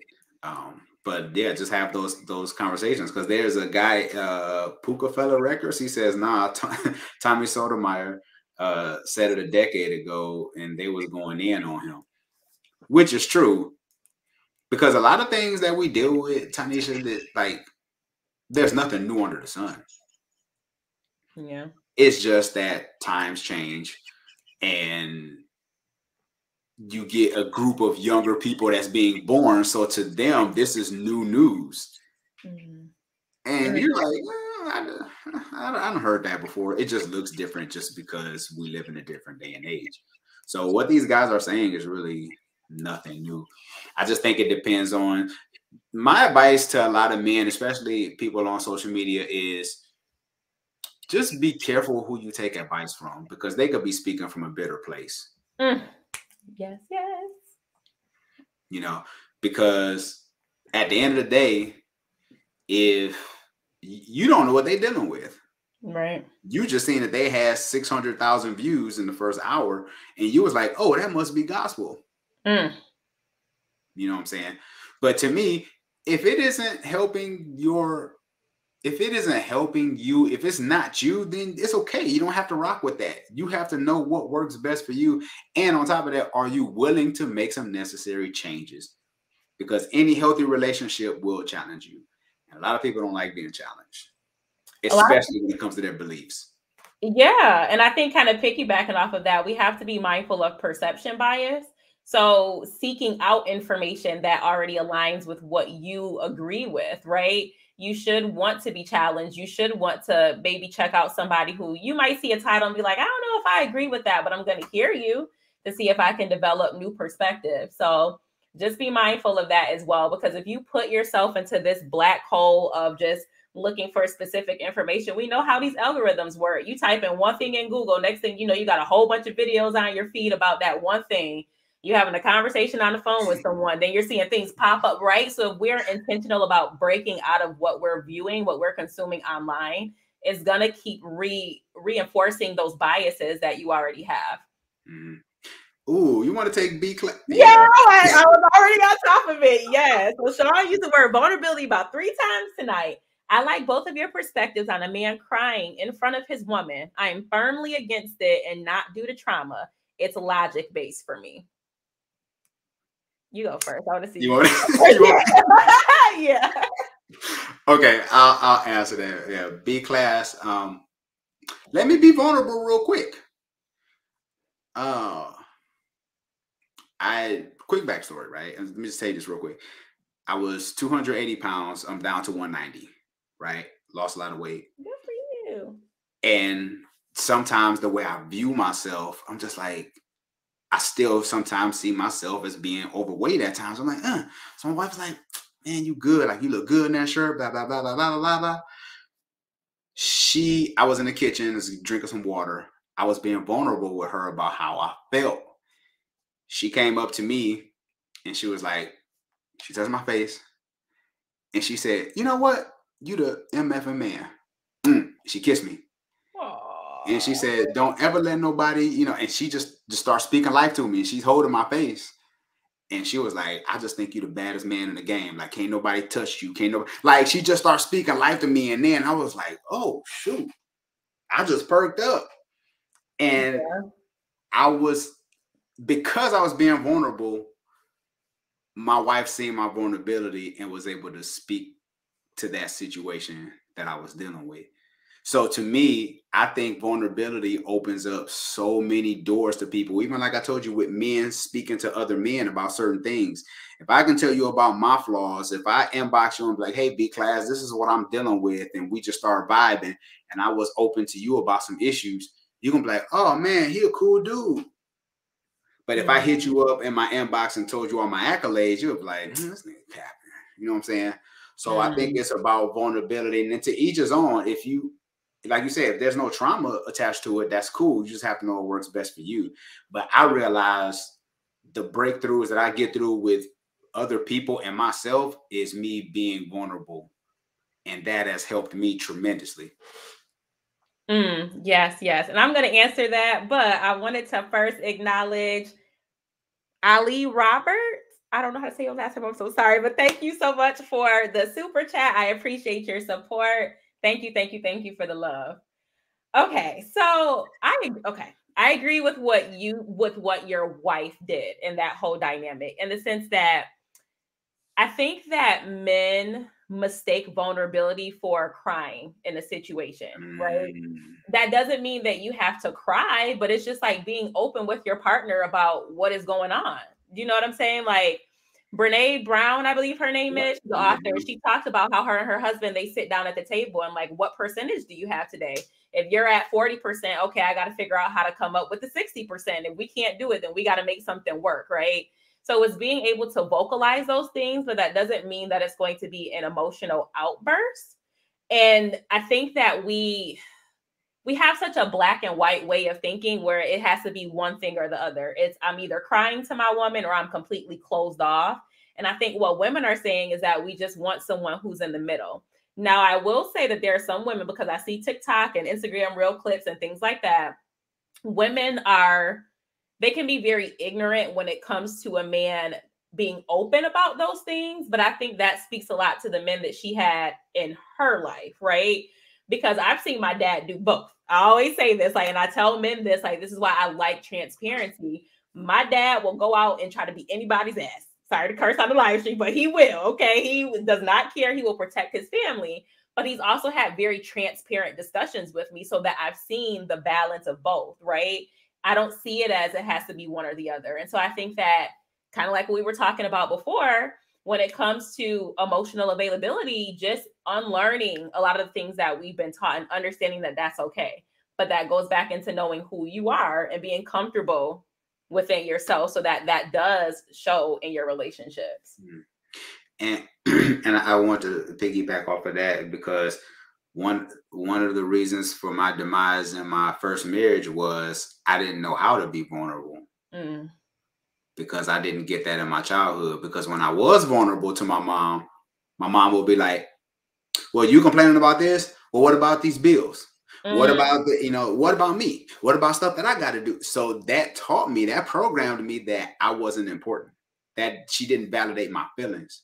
So those very things damaged a lot of my relationships, because I was like, oh, my opinion doesn't mean anything. So I would do a lot of stonewalling. I would do a lot of shutting down, because in my head, I'm still hearing what my mom's saying to me, that I don't have an opinion, that I don't matter. So I chose women based on my insecurities. So that made a difference for me. Can you expand on that? Because I feel like a lot of men might go through that. So when you say that you chose women based off of your insecurities, what qualities, I don't know if I want to say qualities, but what characteristics would those women have? They was just down for whatever. Like the standards wasn't as high. We didn't discuss like boundaries and stuff like that. Like it was just more of like, who's ever willing to be like, what's up? You know, somebody who was willing to pay me some attention. Like, those were women that I chose. Because a lot of times men, it's just like, you know, a shark can smell blood. Like, a lot of times men, we can pick up on women insecurities. So for me, I chose women that, I remember one time I seen this woman in the store, I'll never forget. She was dressed nice, walked with her head up high or whatever, and she just looked like she just walked in confidence. And I said, I was about to go up and talk to her. I said, I'm gonna take my chance. I'm gonna go and talk. She was like, boy, you don't get out of here. I was like, okay. Oh, wow. Okay. Yeah. But I was young. I was like 22. I was a kid. You know what I'm saying? But that taught me a lesson. Like, oh, this woman ought to, like, she ain't got time for me. You know. So that let me know right there. Like, oh, I'm lacking something because she's seen it before I can even really give her a whole conversation. That's real. That's real. So yeah, I guess B-Class to kind of summarize, because he was saying how a lot of men are agreeing in the chat that you can't be vulnerable, reshaping what vulnerability is. Because for me, you could tell me something like, I don't know, just to give a random example, like my mom, when I was a kid, she did this, and that, and it made me feel this kind of way. I didn't understand why she would do that. To me, that's vulnerability. Like, you're disclosing something that happened to you as a child. That can be a very sensitive topic for us. So again, transparency, vulnerability, having intimacy with people. What does that look like? I don't think that it's always crying, because I've been very vulnerable with people, but I've never cried in front of them, but I still disclose things about myself. So it's possible for you to do that. And maybe you have those moments where you cry to yourself if you don't feel comfortable doing that, but just expressing what is going on, having that emotional intelligence where you're able to understand that something is going on, and then conveying that to your partners, your friends, that can be vulnerability. So, Tanisha, let me ask you a question. So were there ever any men that you felt that you can be vulnerable with? And how did that go for you? There definitely have been men where I felt like I could be vulnerable with, but I think that, how can I say this? I think that something my therapist told me is that people don't need to know everything about your backstory, right? So let's say I'm insecure about something. So something that I probably should tell you. Let's say I'm insecure if we're together and I feel like I don't hear from you all day. Like, that's something that's triggering for me. I probably should let you know that as my partner, so that you're aware of it and you can decide if you want to adhere to that or not. I don't think I need to tell you I'm insecure if I don't hear from you all day because my boyfriend, he cheated on me and he took me through X, Y. So you have to know what your limits are, because if you release too much, you can run the risk of trauma bonding with people. And we don't want that, right? So you don't want to have that shared feeling of trauma with people. And so I'm trying to learn how to balance that, where I'm expressing things about myself to make it so that you better understand me for things that are going to be important in our relationship, but I'm not displaying or revealing things that you probably didn't need to know, kind of like word vomit. But I think men in general, I mean, I think the only thing that I would have ever probably been concerned about is if I'm releasing or revealing something about myself and like, okay, is this person going to try to use this against me in the future? You have to be mindful of things like that. But I will say, I think that men in general are a bit more receptive to women being vulnerable versus the reverse. So that is a thing for sure. So do you think that most women can't handle men's vulnerability? I think a lot of women can't, because we have all been conditioned to believe that men don't express vulnerability. And so when we see it, it's kind of like a foreign language for us. It's like, oh, I don't know what to do in this situation because I'm not used to seeing it, right? So I think that we just have to be we have to get more acquainted with how to receive that type of information so that we can properly respond. Because the same way you guys are getting the messages about emotions being weak, women are hearing that too, right? It's not one-sided. This is what I was saying before. We're both growing up in these households. We're seeing similar messaging. It's impacting us in different ways. So women definitely do have these viewpoints for sure. I'm not taking away from that at all, because I've seen it. I've heard horror stories. But I'm just saying that there can be balance. Like, you don't have to be completely closed off. Like, you can't tell me absolutely anything about what you're feeling. I think there can be a middle ground. B-Class said, Tynesha, is that a red flag you have? I'm not gonna go there with you. Don't start with me now. I'm being honest with you guys. Goodness gracious. No, that's good. That's good, because I've learned over time that like you say, everybody can't handle what you are willing to put out there. I think, you know, you maybe just kind of breadcrumbs, give them a little something and see if they can handle it. If they can't handle it, now you know. You know what I'm saying? Another thing, I'm a big supporter of therapy.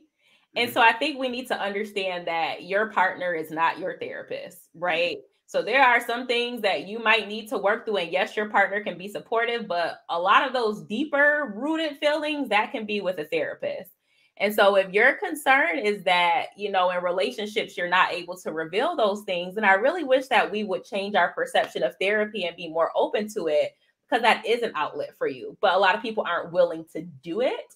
And so you have to, again, figure out if you feel like you have things that you need to heal from, things that need to be heard. There are outlets for you to do that. But a lot of men tend to be resistant to therapy as well.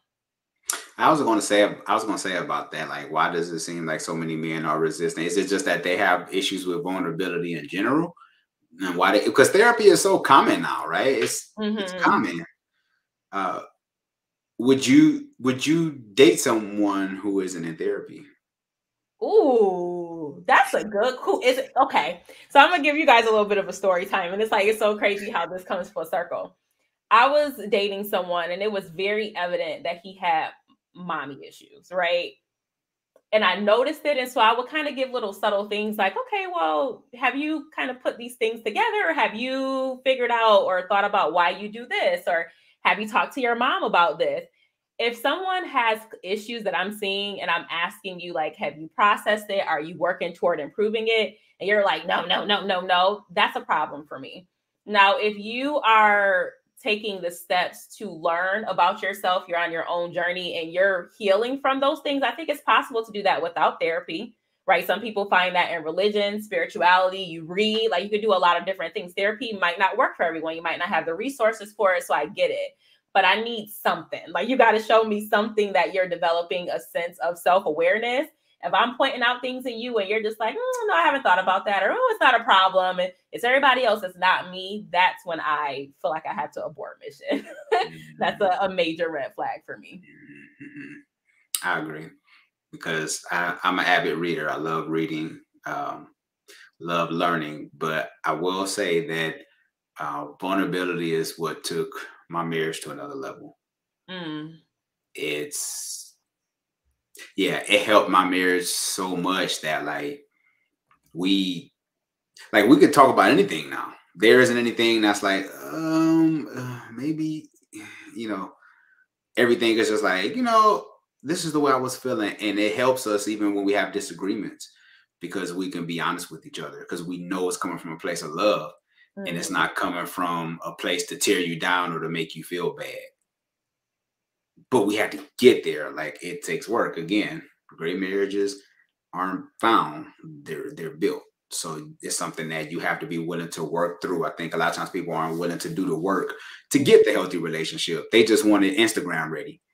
They want the wedding, but not the marriage, as I always say.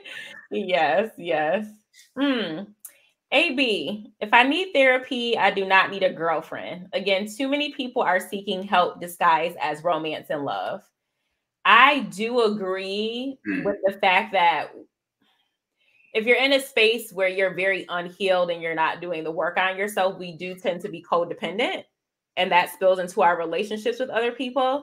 But I wouldn't necessarily say that if you need therapy, you don't need a girlfriend, because there's people who are married who can probably benefit from therapy and they're still making it work. It's always going to be a journey to develop yourself, whether you're single or if you're in a relationship. And I talked about this in one of my other videos, but I just don't want us to, and I'm guilty of this myself, go into this hermit mode where it's like, I'm not ready. I'm never going to be ready. I have to work on this. And before you know it, you're just always going to be by yourself, because there's always going to be things that you have to work on. but I think it's possible to multitask. Ooh, can you take this question right here by Start the Convo Pod? Yes, for sure. Depending on insurance, therapy can add up to be a bill expense. Many want to, but don't want to admit they can't afford it. Can I? Go ahead. Go ahead. Okay. I love this question. But to me, this is me. Mm-hmm. If you taking trips and all your Instagram pictures is you in other countries, how could you not afford therapy? I think it's about priorities. Mm-hmm. Because guess what? You can be in Brazil with you and your issues. You know what I'm saying? Mm-hmm. Yeah, it's a temporary getaway. It's an expensive getaway. But you come back, you still got the same issues. Mm-hmm. You know, so and don't get me wrong, I'm sure there are some people who just can't afford therapy because there's a lot of people that live below the poverty line. And I don't want to ever, you know, but for the most part, for the most of us, they can afford it. If you get in the check every 2 weeks, you can afford therapy. I just think it all depends on what you prioritize. Mm-hmm. You know, that, and again, here's another good hint to find out if somebody is really interested. Because to me, I believe self-improvement is top tier. I believe if you're willing to spend the necessary money, right? Wherever your treasure is where your heart is, right? So I think if you're committed to learning, to reading, you're buying courses, you're buying books, therapy, all those things, that shows me that you're a good candidate to possibly be with because you're willing to do the work. Yeah, I agree with you. I think so many people talk themselves out of therapy, and like there's therapists. I'm so happy to post resources, but there's therapists who do things on a sliding scale. A lot of jobs have employee programs where you can get sessions covered, even if it's like 4 sessions, for example, just to get what you need to out there, like to vent. There's community-based programs. We talked about books. There are people who are on YouTube talking about things that might align with what you're going through. And YouTube is free. If you got Wi-Fi, you got internet on your phone, there's so many different avenues. And so my concern is just that people talk themselves out of things before they even try to put in the work for it. So there are a lot of different avenues there. It doesn't have to be you just paying for it. But that's why I was saying it needs to be some sort of self-development going on, even if you can't afford therapy. Therapy is low-key litty. Yes, it is. That's real. It is. That's real. I'm grateful for my therapist, man. Listen, my therapist, especially my first one, I got so many breakthroughs, Tanisha, stuff that I didn't even know. I was just like, because sometimes you just have to talk it through, right? And they just want to hear you say it, and you just be like, you walk out of there like, I did not know I was struggling with that. You know what I'm saying? And a shift in your mindset can change every relationship. That's why when I hear guys or you know, talk bad about women and stuff like that, I'm like, look, most of the time it's you. If you can shift the way you think, everything else shifts. It's just like, you remember, and to all the guys in the chat, I don't know if you used to collect sports cards back in the day, but I used to collect the sports cards and they had the little 3D holograms and you used to turn them and they would, you know, look a certain way. And that's the way I look at like relationships. Like if you changing your perspective, it looks different. But a lot of guys are still hung up on what happened to them in 10th grade, what happened to them in the freshman year in college. And I'm like, so we're not going to get over that? Yeah, it's victim mentality. And I think that cripples so many of us. And I always say it sucks. You know, some people have harder lives than other people. And you just have to decide, okay, are you going to sit there and sulk in the fact that you had a crappy life and you have to work harder to reach a point of healing and happiness than other people? Or are you going to put in the work to do something about it? And that's our responsibility to do that. So we gotta let go of that way of thinking. What's up? Tanisha. AB says that supports my point. If you require therapy, and the cost of that, etc., then my relationship would take a hit. Trips and outings, short-term joint goals that cost. Real quick. Go ahead. Anisha, I have an individual therapist and I have a marriage therapist. That my wife and I both. So people look at me crazy. They're like, "You got two therapists?" Yes, my wife got her own therapist. I got my own therapist. We have a marriage therapist we see together because we invested in making our relationship work. So the trips and the outings don't mean anything if we don't like each other. Right. You know what I'm saying? I don't know if you ever went on a trip with a girlfriend or something like that and y'all were arguing the whole trip. It sucks. Yeah. But if you wouldn't address those things in therapy, you just had that much more fun on your trip because you can even talk about some things. You're like, you know, it was in therapy today. I didn't know you felt like that. You know what I'm saying? And it could just lead to a whole breakthrough. You never know. So I just think it depends on what you value. I mean, I'm just going to say if you tell a woman that you can't put in the resources to a trip or things like that because you're working on yourself, that woman doesn't really like you. And so I think you just need to redirect your attention elsewhere. I mean, if they're thinking about a long-term relationship with you, they should be wanting to see that you're putting in the work to better yourself. And if all women, which I highly doubt this will happen, but if every single woman you come across is thinking the same thing, then be single. I think we have a fear of being alone, and that's a major problem. Like we always feel like we have to be in connection to someone else in some kind of way, whether it's sex, a romantic relationship, whatever the case may be. It's okay to take that time to yourself. That's what you should be doing while you're single so that you're improving yourself when you do decide to be with someone else. And that's okay. Maximize being single. I love it. Maximize being single. So I want to kind of switch gears a little bit because we always want people to walk away feeling like they got some gems from the conversation, which I feel like we dropped so many gems already. But so many. For the men who are listening to this and they're like, dang, you know, I think that maybe I have mommy or daddy issues. Like I could definitely see how in my past relationships, my current relationships, I might have been doing these things that you guys talked about. What do they do from that point? What is the next step to become a better person? I guess the question would be, that's good. I would like to ask, who are you accountable to? I think that's the big one. Because if you aren't accountable to anyone, you will always be right in your own eyes. And you can damage a lot of relationships by being right in your own eyes. So I think that's the biggest thing. Who are you accountable to? Who are you willing to submit yourself to? And are you willing to learn, or are you just set in your ways? I would ask those three questions. Unlearn some things. You know, because just because what we were taught doesn't mean that that's always true today. Somebody could have just colonized you into making you think a certain way. So those will be my things. Those will be the three questions that I would ask for you to ask yourself. That's good. That's good. What would I say? I think that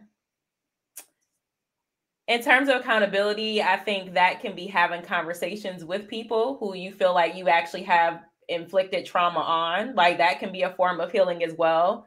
I've definitely had conversations with people where it's like, yeah, you kind of met me at a time in my life where I wasn't the best version of myself, but I want to tell you about it, right? Because sometimes I think that we inflict trauma on other people because they don't understand why we're acting the way that we did. And I think women in particular, we tend to internalize a lot of things. So if a man couldn't do right by us, he couldn't commit, whatever the case may be, it's like, well, what was wrong with me, right? And they're walking around with that burden thinking that something was wrong with them.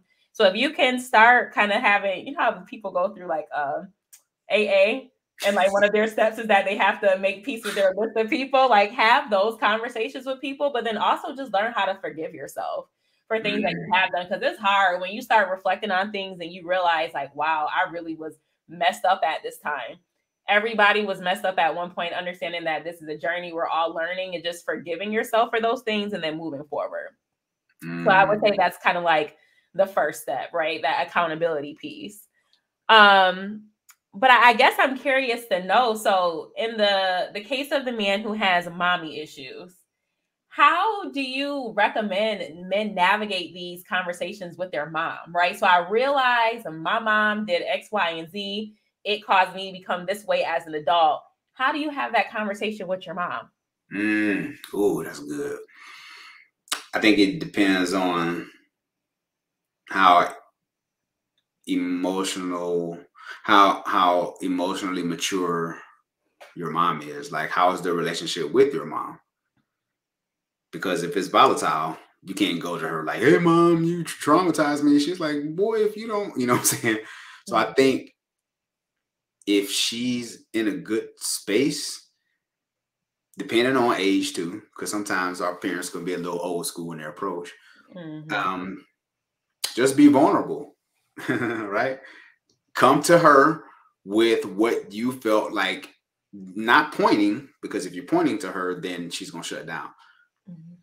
Just kind of reframe it to where you feel like you struggle as a child, whatever you struggle with, and kind of bring that to the table. And if they're willing to be open, and then you have to ask yourself, what are you looking for in return by having this conversation with your mom? Exactly. Yeah, because if you're looking for her to apologize to you, you just might never get it. Yeah. So safe. I do remember that from last time. It's pronounced safe. Got to go to therapy together. I mean, yeah, I think that would be the ideal situation. I don't think that a lot of people have that luxury for multiple different reasons. So one of the things that my therapist taught me is that sometimes when you're having conversations with people, kind of like what you were speaking to, Sean, it's not about what that person is going to say. It's just about you vocalizing your truth, because a lot of the weight that we carry is just due to the fact that we didn't express how we felt. And so there have been times where I'm like, look, I'm upset with someone. I'm telling you how I feel for my piece. I'm going to say my part and that's it. I released it and I'm going to try to move forward and process it. So I think just that in itself, that does a world of, it gives you a sense of relief, I guess you can say, just by not holding in that burden, carrying those emotions with you. But I think also for the people who, let's say you have this conversation with your mom and she's not receptive. My girl Tara, she teaches me a lot of lessons about people, giving people grace. But one of the things that she said is that we have to start learning to see people as their inner child.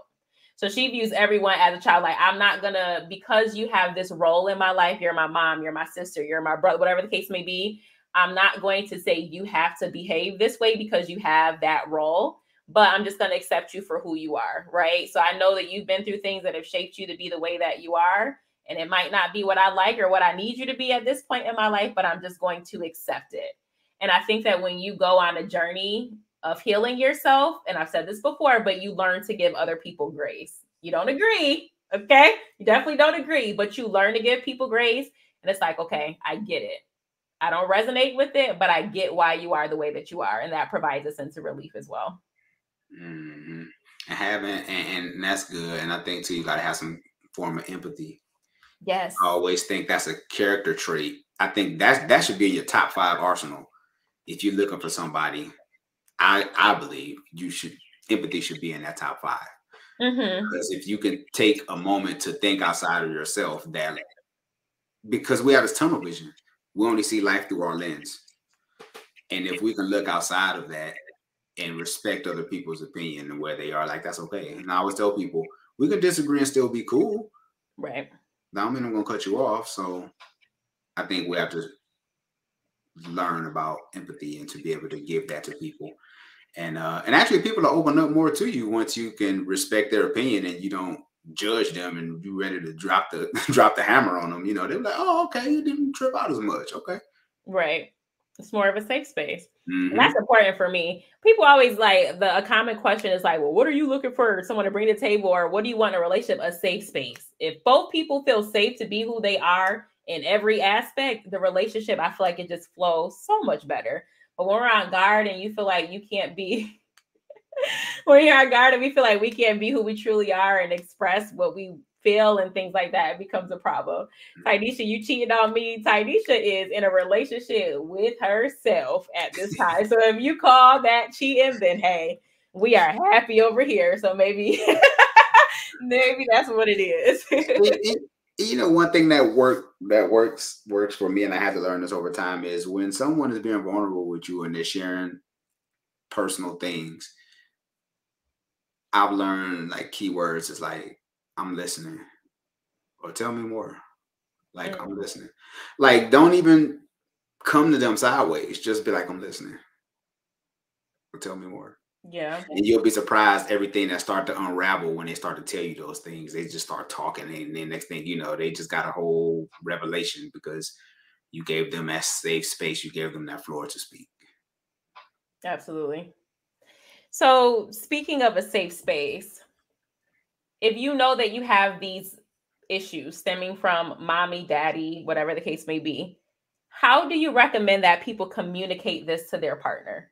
And I think that this might be, I mean, it's relevant in all stages of a relationship, but when you're in the beginning phase of getting to know someone, because I think the fear that some people have is like, one, vulnerability, you don't want to be seen as weak, but also you just don't want to feel like you're a burden to people by expressing these things that you're dealing with. And so we kind of internalize it.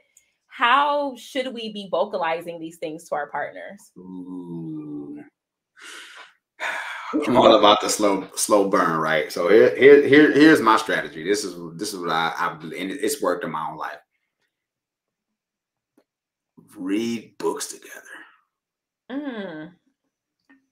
But you just can't come out the gate and just like pick a book on mommy issues. You almost kind of got to warm them up, you know. And then even by doing so, it deepens the intimacy in your relationship. You're like, hey, babe, you read a chapter, I'm gonna read a chapter, we're gonna read the same chapter, we're gonna have pillow talk at the end of the night, whatever. On Thursday nights, we're gonna do this. Boom. And y'all just start reading books together. Well, what did you learn from this chapter? What did you get from this chapter? Okay. And this is stuff that I'm doing in my own personal life. And then you can get that one book where you start to talk about childhood trauma or stuff like that. And now you start having them conversations. Right. And now that person don't feel attacked because you're reading the book together. You're not coming to them sideways.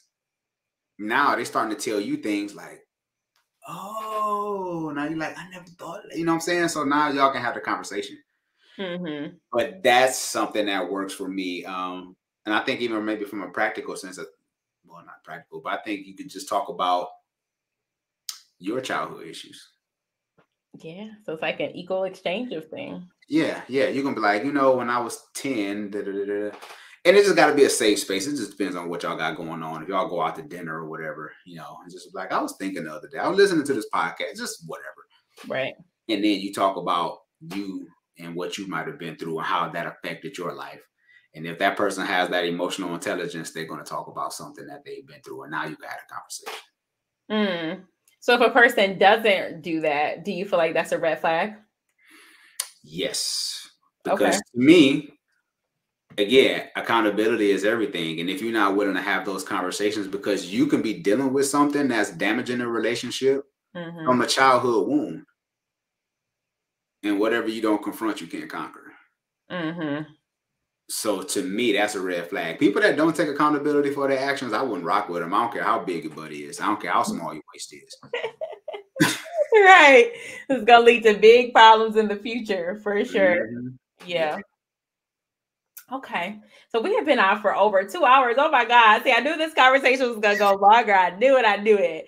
The last thing that I wanted to close with, because like I said in the beginning, there were some men who are like, you know, well, we're talking about men today. Can we talk about women who do the same? Or can we acknowledge the fact that, you know, if women are entertaining those types of men, that they might have something going on as well? So I wanted to quickly acknowledge that because I think that is very valid. So for the women in the chat, we still have some women in here. I think that when you are encountering men like this, understand that like attracts like, right? Because we talk a lot about, you know, there's no good men out here. They just do women dirty. They do X, Y, and Z. And I'll kind of go further to say that it's not what you attract, but it's what you entertain. Because there have been some men who come up in my DMs and I look and I was like, absolutely not. I already know you are not it for me. So I attracted them. but I didn't entertain them, right? And so if you are coming across these men who have the things going on that we talked about, so they're juggling women, emotionally unavailable, they disrespect women, whatever the case may be, understand that they are probably mirroring something within you, and that's a sign that you might need to work on things yourself.